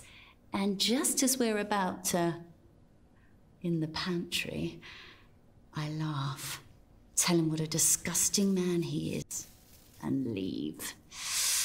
Just so he knows how I felt.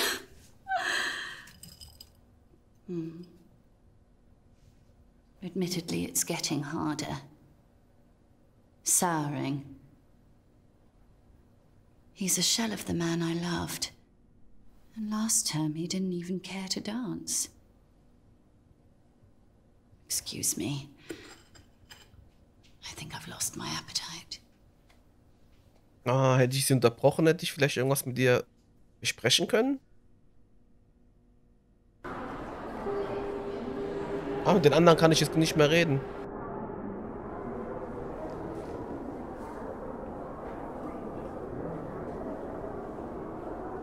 Die Zeremonie geht los. Dem geht's auch nicht gut hier. Is that all we can...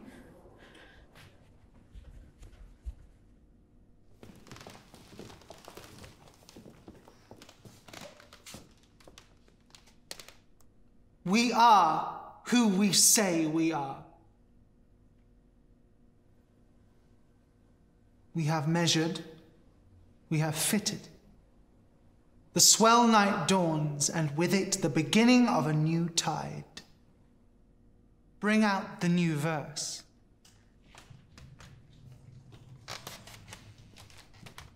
Eleanor!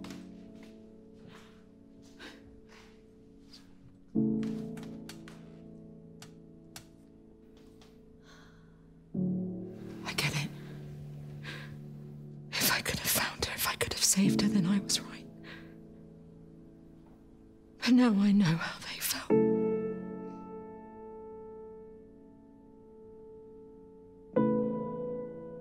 Zumindest lebt sie noch. Helpless.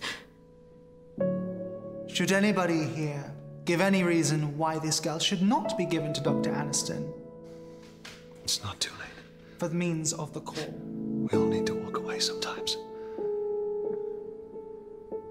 Trust me. Speak now. I'll tell her you came. Now go. Rebecca. Go.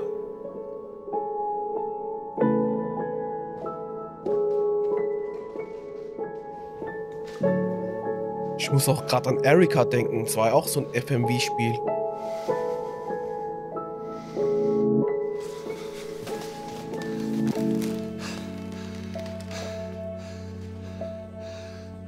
I'm Eleanor's father.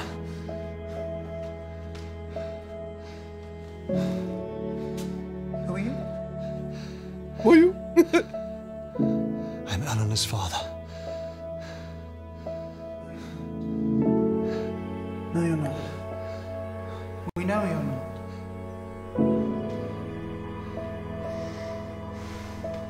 Nehmen Sie, komm, lass abhauen.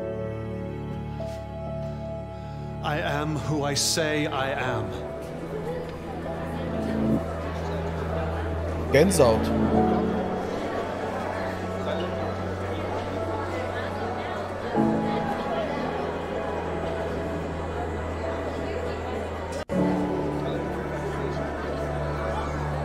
Ah, da Hätte vielleicht Dr. Eines nicht denken können.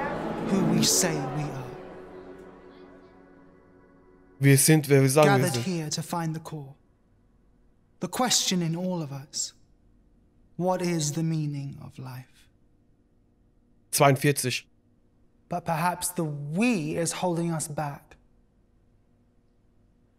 Too general. Too impersonal.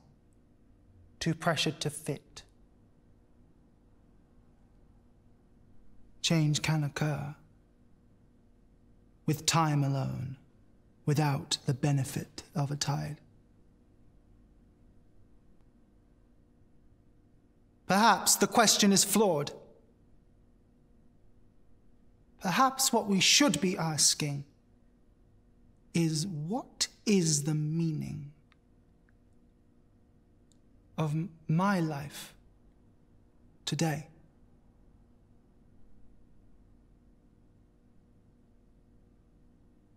And if yours is this girl,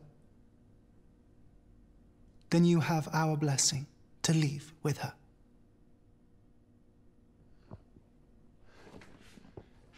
Ich hätte ihr nicht mal zugehört. Ich wäre einfach abgehauen. But first, you shall meet with Dr. Aniston. Ah, darf ich Dr. Aniston treffen?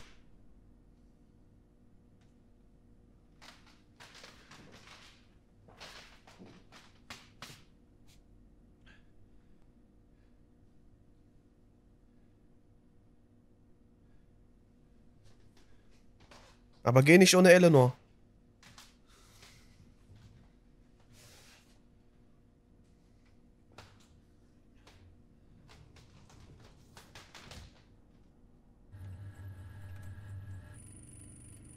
Jetzt bin ich aber gespannt.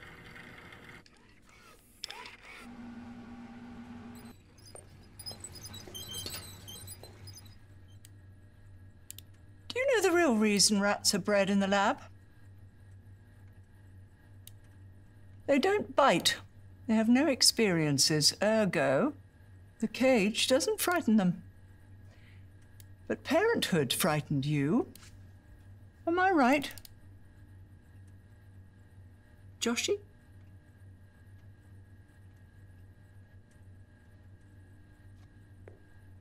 Lassen Sie mich gehen! Intimately.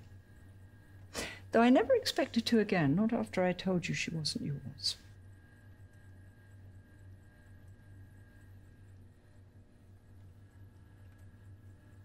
I knew it. I knew she wouldn't have... Not like that. Lassen Sie uns doch einfach gehen. You. You jogger. Aren't you impressed? They've all swapped bodies. They all choose to. As did she. Adventurous one, your wife. Not unlike my husband, my real husband. It was his idea that we use the machine so that my work would be taken seriously as him. Huh? It worked, of course. I transferred my consciousness into his. But I miscalculated the trajectory and sent him into the walls of this building. I mean, I learned a valuable lesson that night. The machine requires a spherical design. You murdered him? I made history. By erasing his.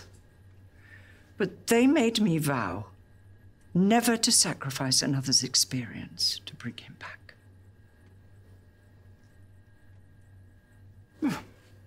The experience sparked a new thesis. Was his death in vain? Or now complete? See, the machine is no longer the answer, but the tool. To walk in the footsteps of others and find a common core, our purpose in life. Why did you come, Josh? Weren't you looking for a greater purpose than making others rich?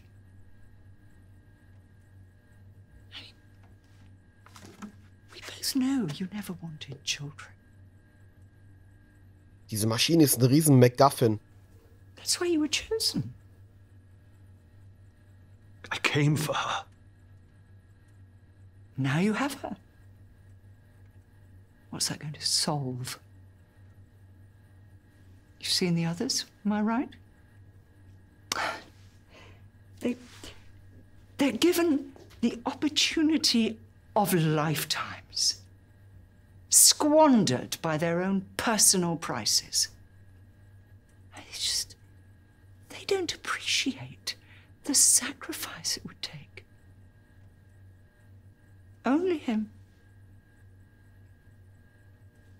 There's no evidence he can't return. You want to bring your husband back? Imagine what he's seen, what knowledge he could impart.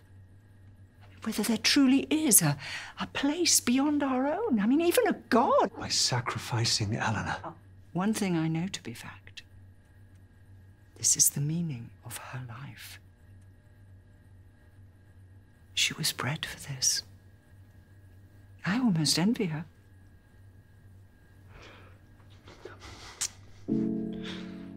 Her life isn't meaningless. Far from it, sweetie.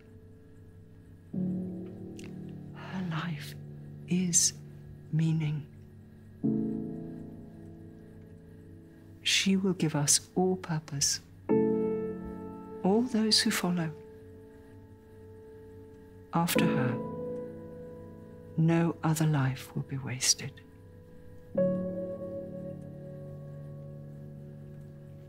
Let me tell you why you came. For the experience. Give her to me, and you can keep that packed bag by the door. There's no waste in the scientific method. Only more answers. Ich lasse meine Tochter nicht alleine.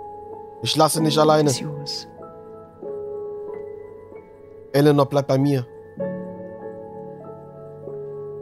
Mit Eleanor fliehen. Dafür bin ich gekommen. Ich lasse mich doch nicht manipulieren.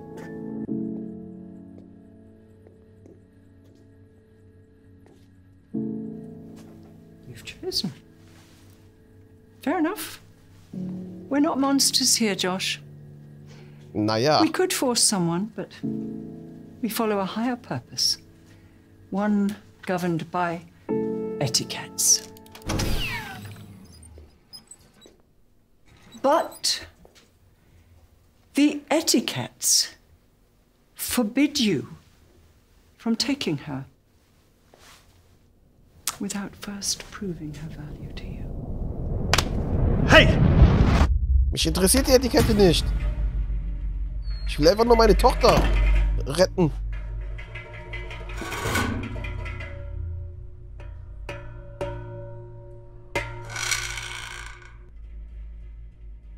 Okay.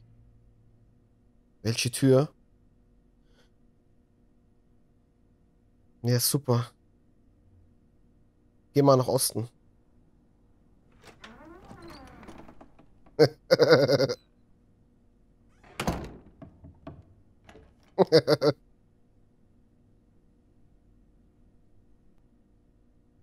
Norden.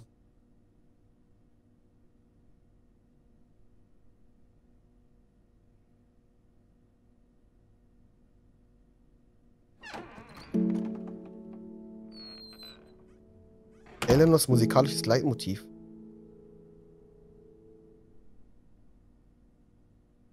Geh nach Westen.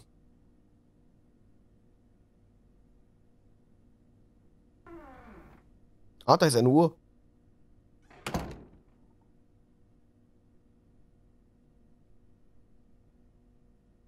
Ja, lies mal vor, was da steht.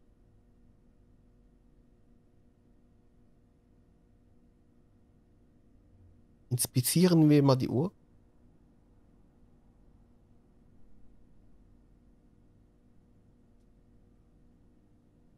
Wenn die Gezeiten die Küste streifen und die Minuten die Stunde bedecken, dann ist es Zeit, nach dem Kern zu greifen und nach den Kräften, die in uns stecken.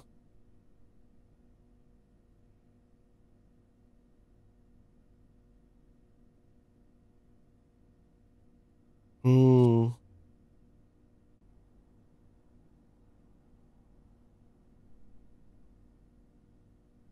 Ein Schlüssel.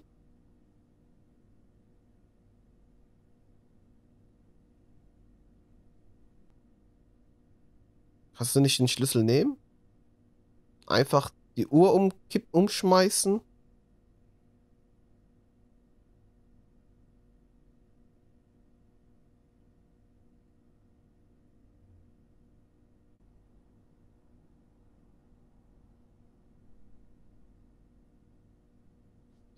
Ist ja wahrscheinlich ein Anzeichen, wie ich jetzt das Ding hier knacke.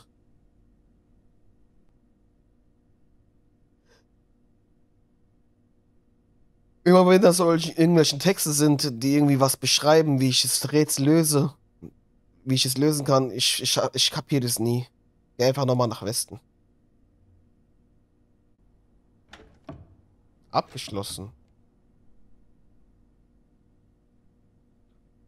Ich komme ja vom Osten. Dann nehmen wir hier Norden.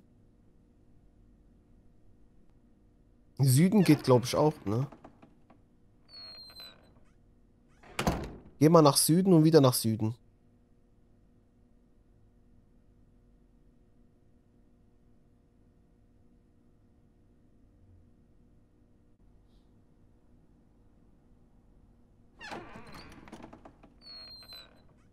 Und jetzt wieder nach Süden.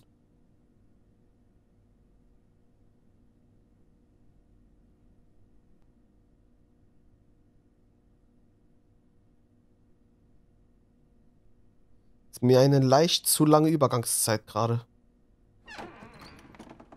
Gucken wir mal, ob ich es knacken kann.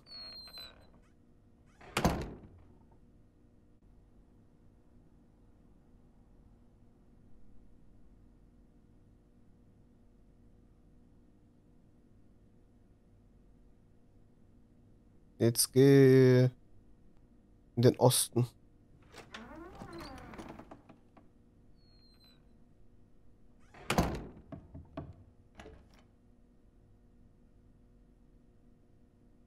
Geh wieder in den Osten.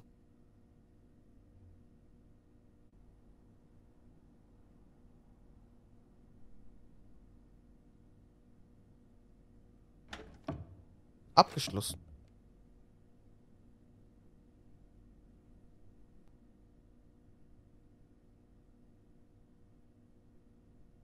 Dann geh in den Norden.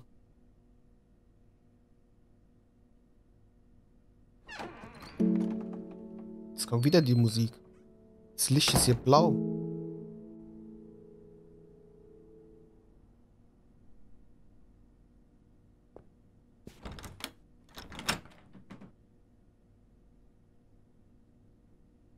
Ist es Eleanor? Ist da Eleanor?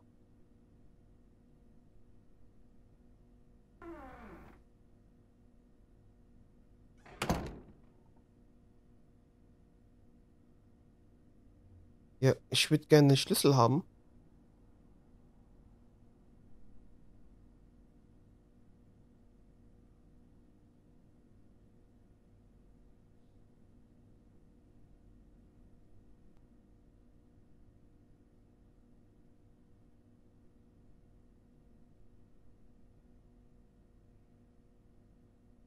Hier, nimm. Ich will den Schlüssel haben.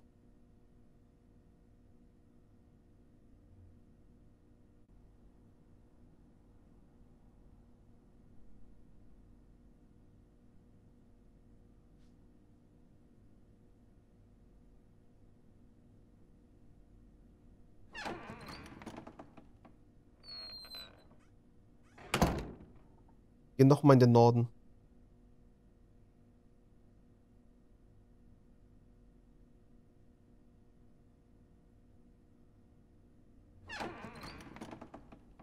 Hä, was ist hier los? Da ist eine Schreibmaschine. Und Koffer.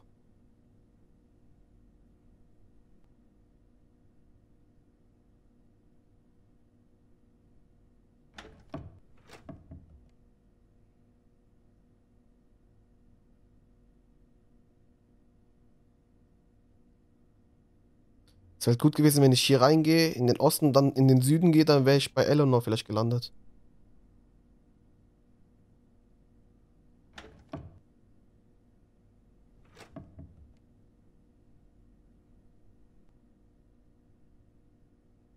Ich kann da auch gar nichts inspizieren oder sowas, ne?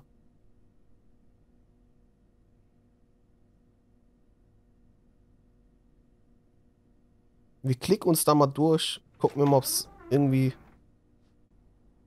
irgendwie weiterkommen. Weil wenn ich aufgebe, da kann ich Eleanor vergessen.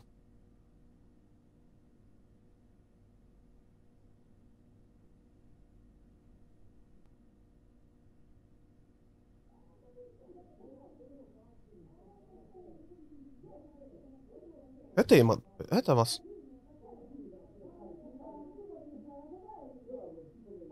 Gedämpftes Streitgespräch.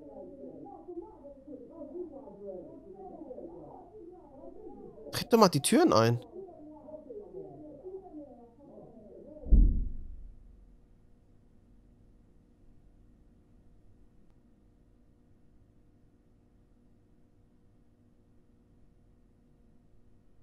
Was war das jetzt?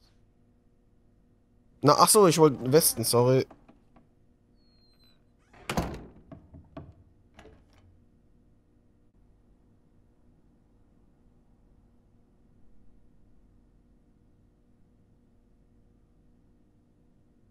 Westen, Westen. Gucken wir mal, was passiert.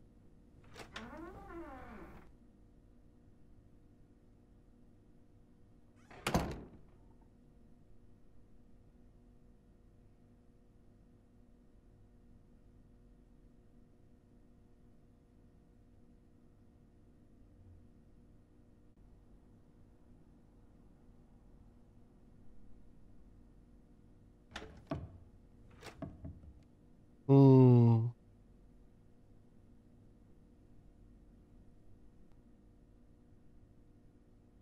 Gehen wir in den Süden.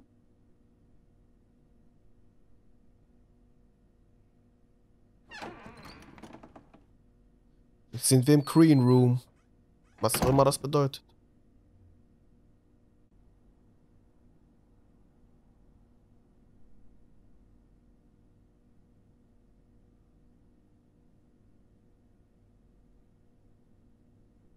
Gehen doch mal in den Westen. Geht nicht. Ey, da unten ist irgendwas. Hab ich gerade gesehen.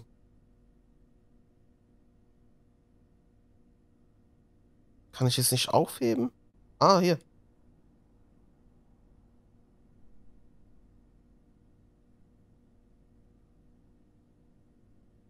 Ah, das ist der Uhrzeiger.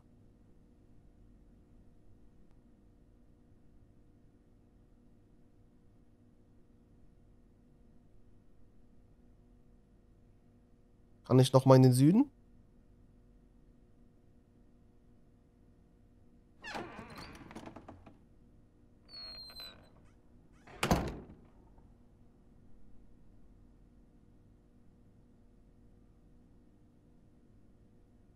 Okay, wir brauchen dann beide Uhrzeiger, ne? Einen habe ich schon.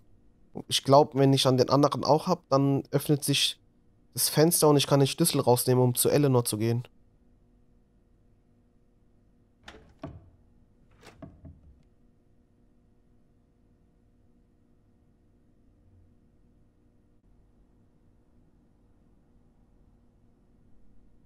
Kann ich nach Süden?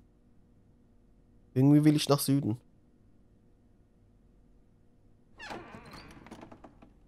Okay, da ist ein Tonband. Gerät.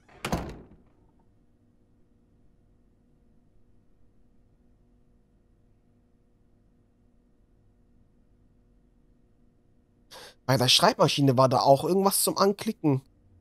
Vielleicht habe ich es übersehen. Hier, vielleicht war da auch was bei der Schreibmaschine vorhin. Grundig. Gute Marke eigentlich. Gibt's nicht mehr, glaube ich.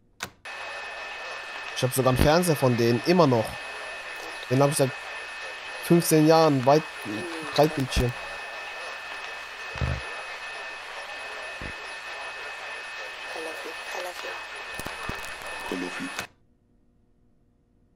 Hab dich lieb, hab dich lieb.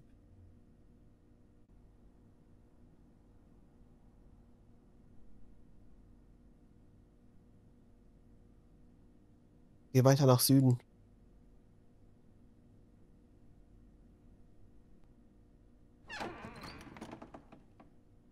Weil die Türen haben sich irgendwie bewegt, ne? Geht's noch weiter runter?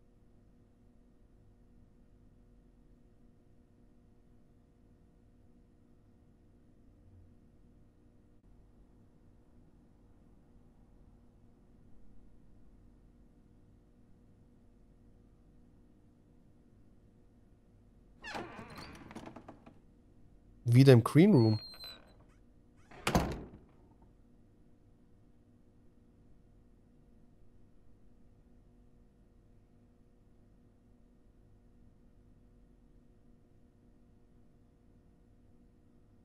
Das Licht ändert sich dann auch immer wieder, ne?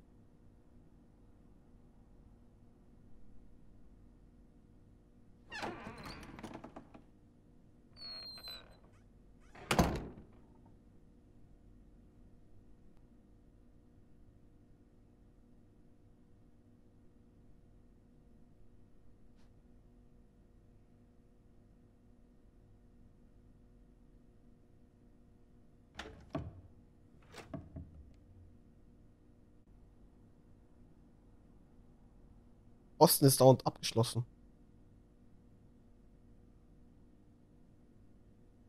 Gehen wir noch mal runter.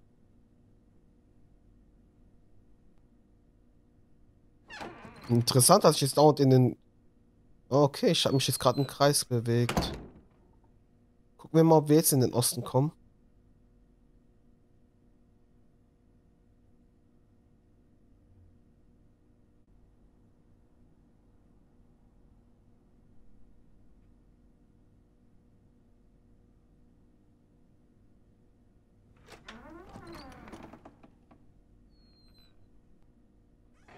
Komm noch mal in den Osten.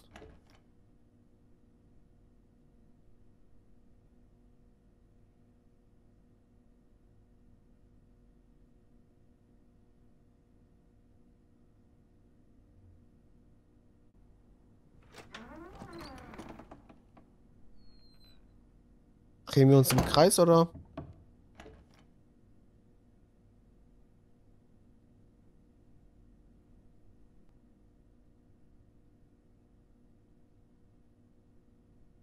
Gehen wir in den Orden.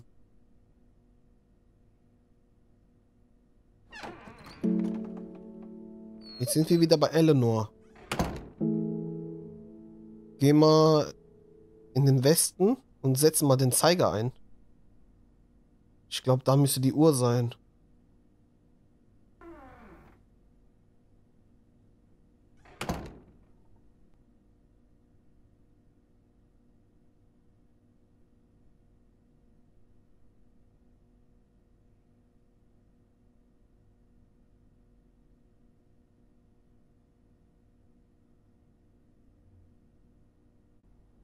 Kann ich den Uhrzeiger nicht da reinpacken jetzt?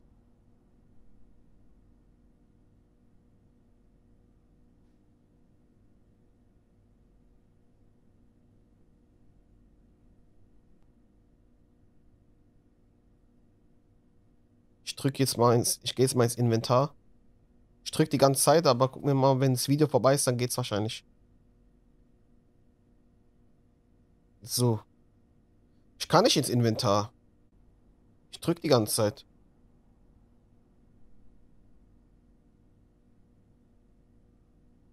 Ich dachte, ich kann den Uhrzeiger da einsetzen.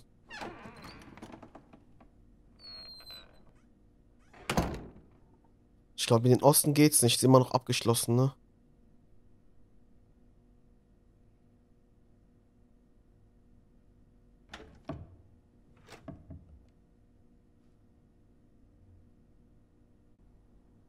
Wenn ich auf D drücke, dann müsste eigentlich das Inventar kommen.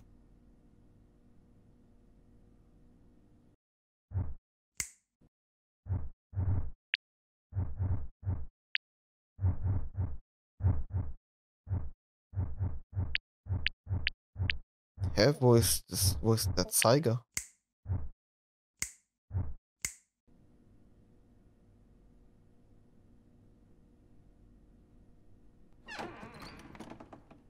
Jetzt gucken wir mal, ob ich da was übersehen habe, was ich anklicken kann.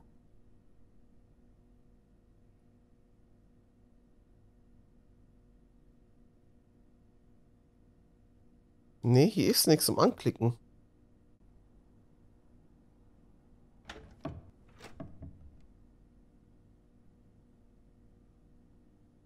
Wie bin ich damals? Bin ich vorhin hochgegangen oder bin ich da links gegangen? Geh mal im Westen.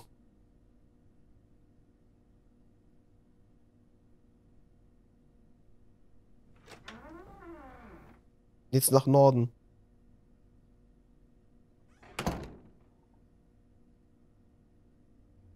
Ich würde das gerne überspringen, dieses ganze Rumbewege hier.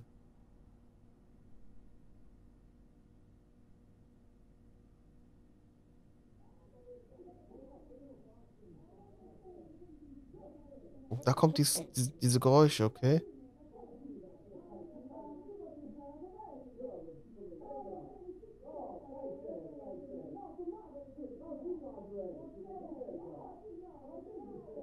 Er erkennt die Stimmen. Und guck mal, wie der gleich so zärtlich die Hand irgendwie an der Wand da rumstreichelt da. Guck. Sollst wieder loslassen und leb wohl sagen. Hm.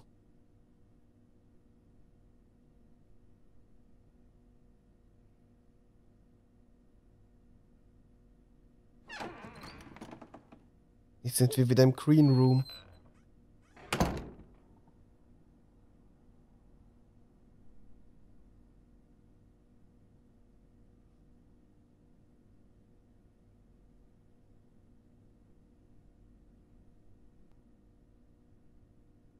Geh mal in den Westen.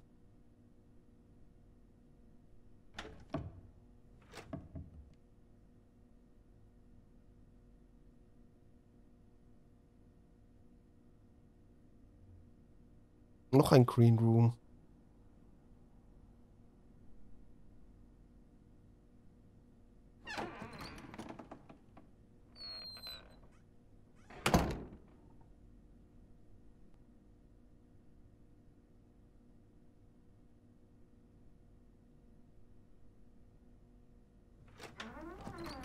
Jetzt sind wir wieder bei der Schreibmaschine.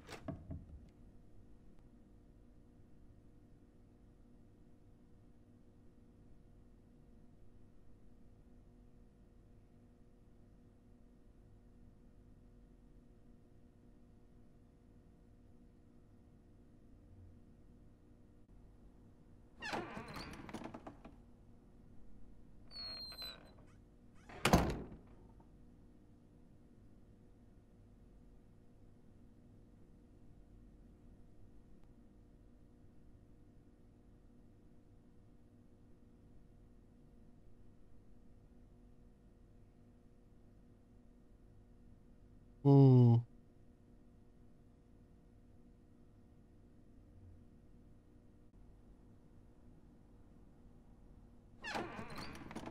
Jetzt sind wir wieder bei der Uhr.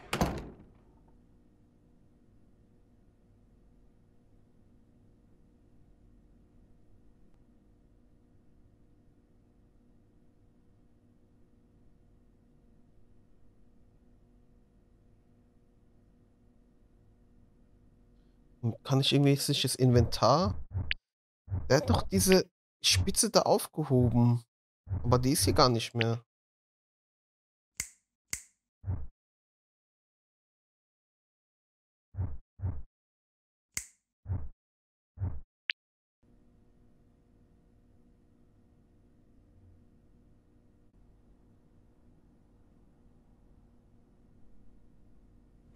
Und wenn ich hier bin, kommt die Musik von Eleanor.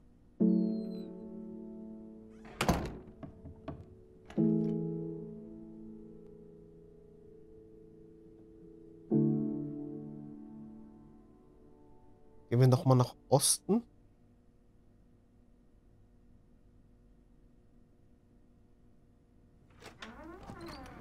Hey, da ist ein Bild.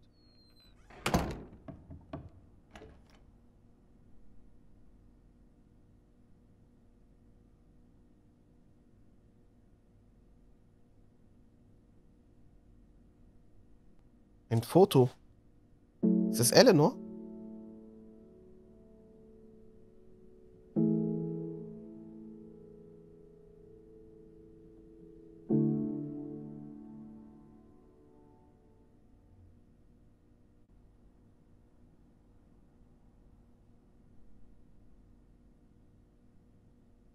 Kann ich hoch? Kann ich in den Norden?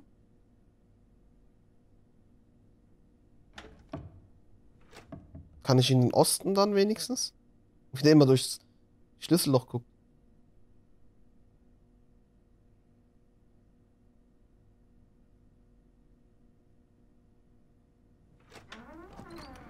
Okay.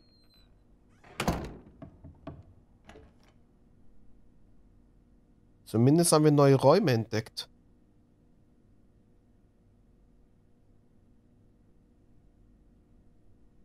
Die Sachen inspizieren geht nicht. Gehen wir nochmal in den Osten.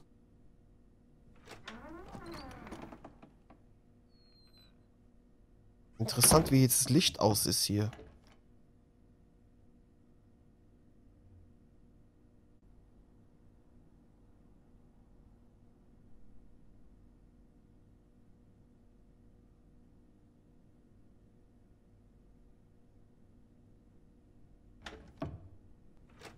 Dann gehen noch mal in den Osten.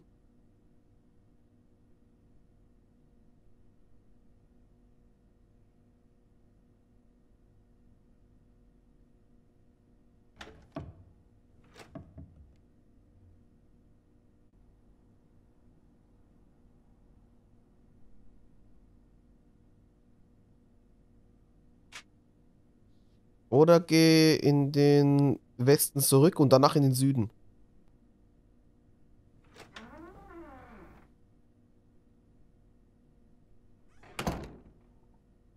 Die Frage ist, von wem sind die Klamotten?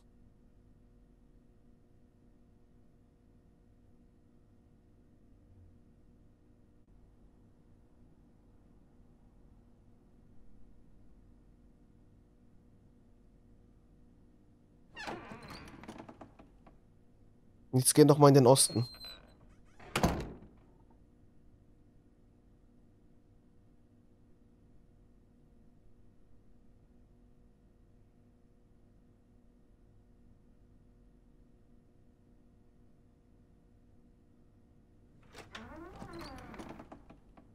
Jetzt sind wir wieder bei diesem Tonbandgerät.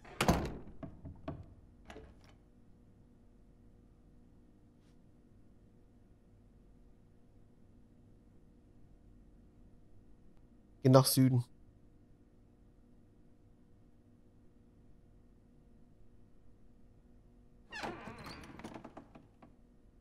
Jetzt geh nach Osten.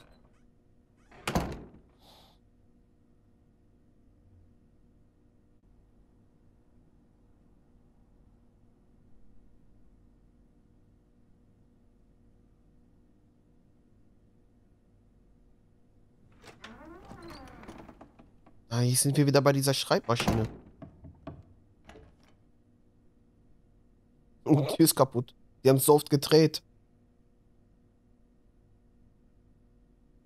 Süden.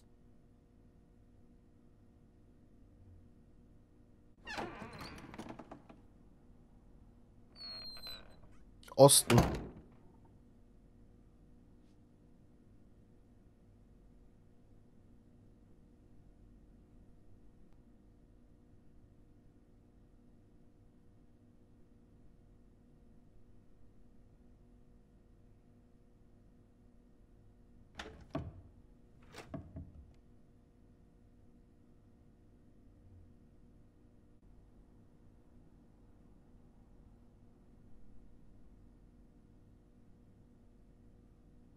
Geh wieder nach Süden.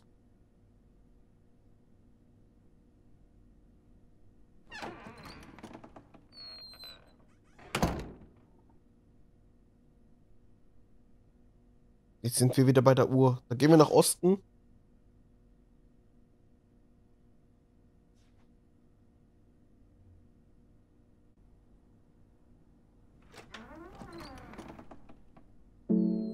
Jetzt kommt wieder Eleanors Musik.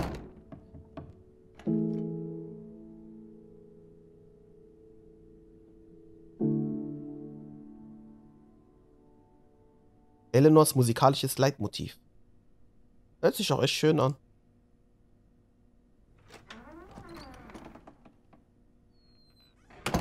Jetzt gehen wir mal nach Süden. Ich glaube, vorhin sind wir auch hier hingegangen. Hier hoch ging es nicht. Hier sind wir hingegangen, haben uns verirrt. Jetzt gehen wir nach Süden.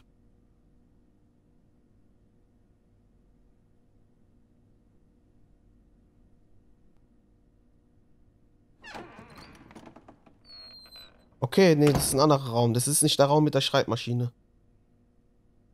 Gucken wir mal, ob wir hier was anklicken können.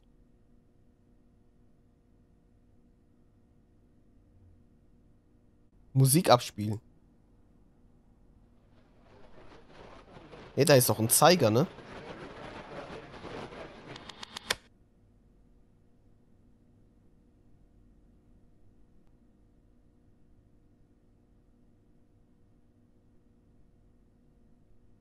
Soll ich mal von hier in den Westen gehen? Weil ich weiß, wenn ich hochgehe, links, links und dann bin ich wieder da zurück. Was passiert, wenn ich jetzt in den Westen gehe?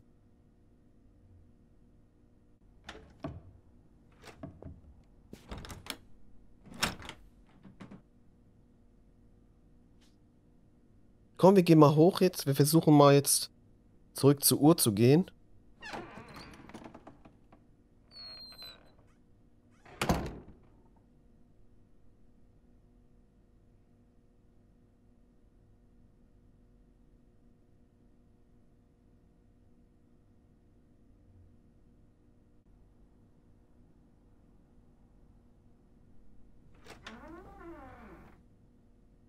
Jetzt kommt wieder die Musik. Gehen wir wieder nach Westen.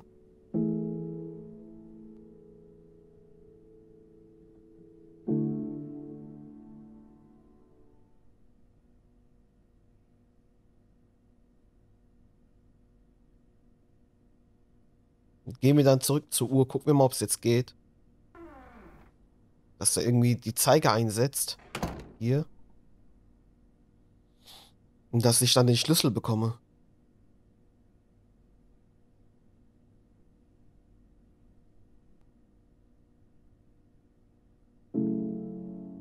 Ah, jetzt geht was. Es passiert was.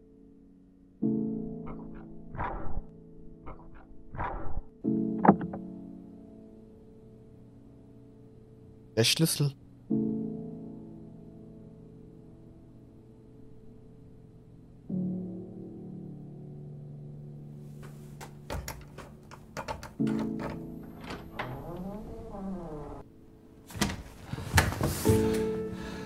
Gänsehaut. Komm schon. Eleanor.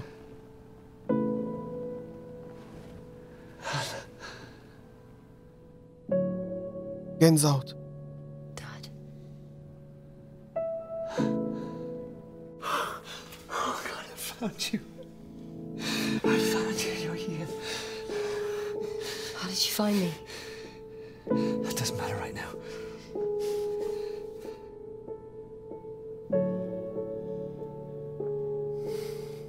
Gänsehaut am ganzen Körper. Ellen. You're not mine. Your mother, she... Dad. Das ist der falsche Zeitpunkt, Mann. Not your father. I mean, I am, but... I don't understand. Look, we just need to leave. Come on, let's go. No, Dad, I don't need to Come go. on, Ellen. Ow, Dad, you're harming me. Dad, I don't want... We need to leave. Wie, du willst nicht? Natürlich musst du. Das ist eine Sekte hier. Lass abhauen. Aber es gibt Erklärungsbedarf.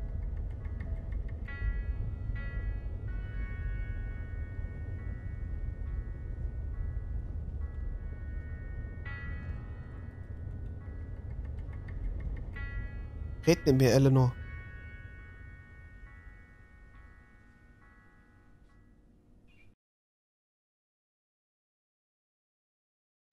Krass, okay. Das war's. Ich glaube, wir sind durch. Directed by Harry Chadwick. Wir haben's gepackt. Wir haben Eleanor gerettet. Ich muss mal überspringen wegen der Musik. Wegen Copyright. Okay, krass. Wir haben es fertig. Durch. Alles klar. Vielleicht sehen wir uns im nächsten Let's Play, im nächsten Durchlauf wieder. Alles klar, das war The Isle Tide Hotel. Wir haben Eleanor gerettet. Das Ende war aber ein bisschen komisch, ne? Die hat irgendwie nicht wirklich Lust auf mich gehabt, keinen Bock auf mich gehabt. Aber na gut. Hauptsache, sie ist sicher, ich muss ihr alles erklären. Sie hatte wahrscheinlich Gehirnwäsche, dies, das, keine Ahnung. Aber vielleicht gibt es noch mehr Informationen, die wir brauchen. Die wir vielleicht in einem weiteren Durchlauf erfahren werden. Gibt es mehr Informationen? Müssen wir mehr erfahren? Werden wir dann sehen? Falls ja, wird man hier natürlich dann den nächsten Durchlauf sehen. Vielen Dank fürs Zusehen. Falls dir das Video gefallen hat, gib mir einen Daumen nach oben, abonniere den Kanal. Beim nächsten Video geht's weiter. Beim nächsten Let's Play geht's weiter. Macht's gut. Ciao.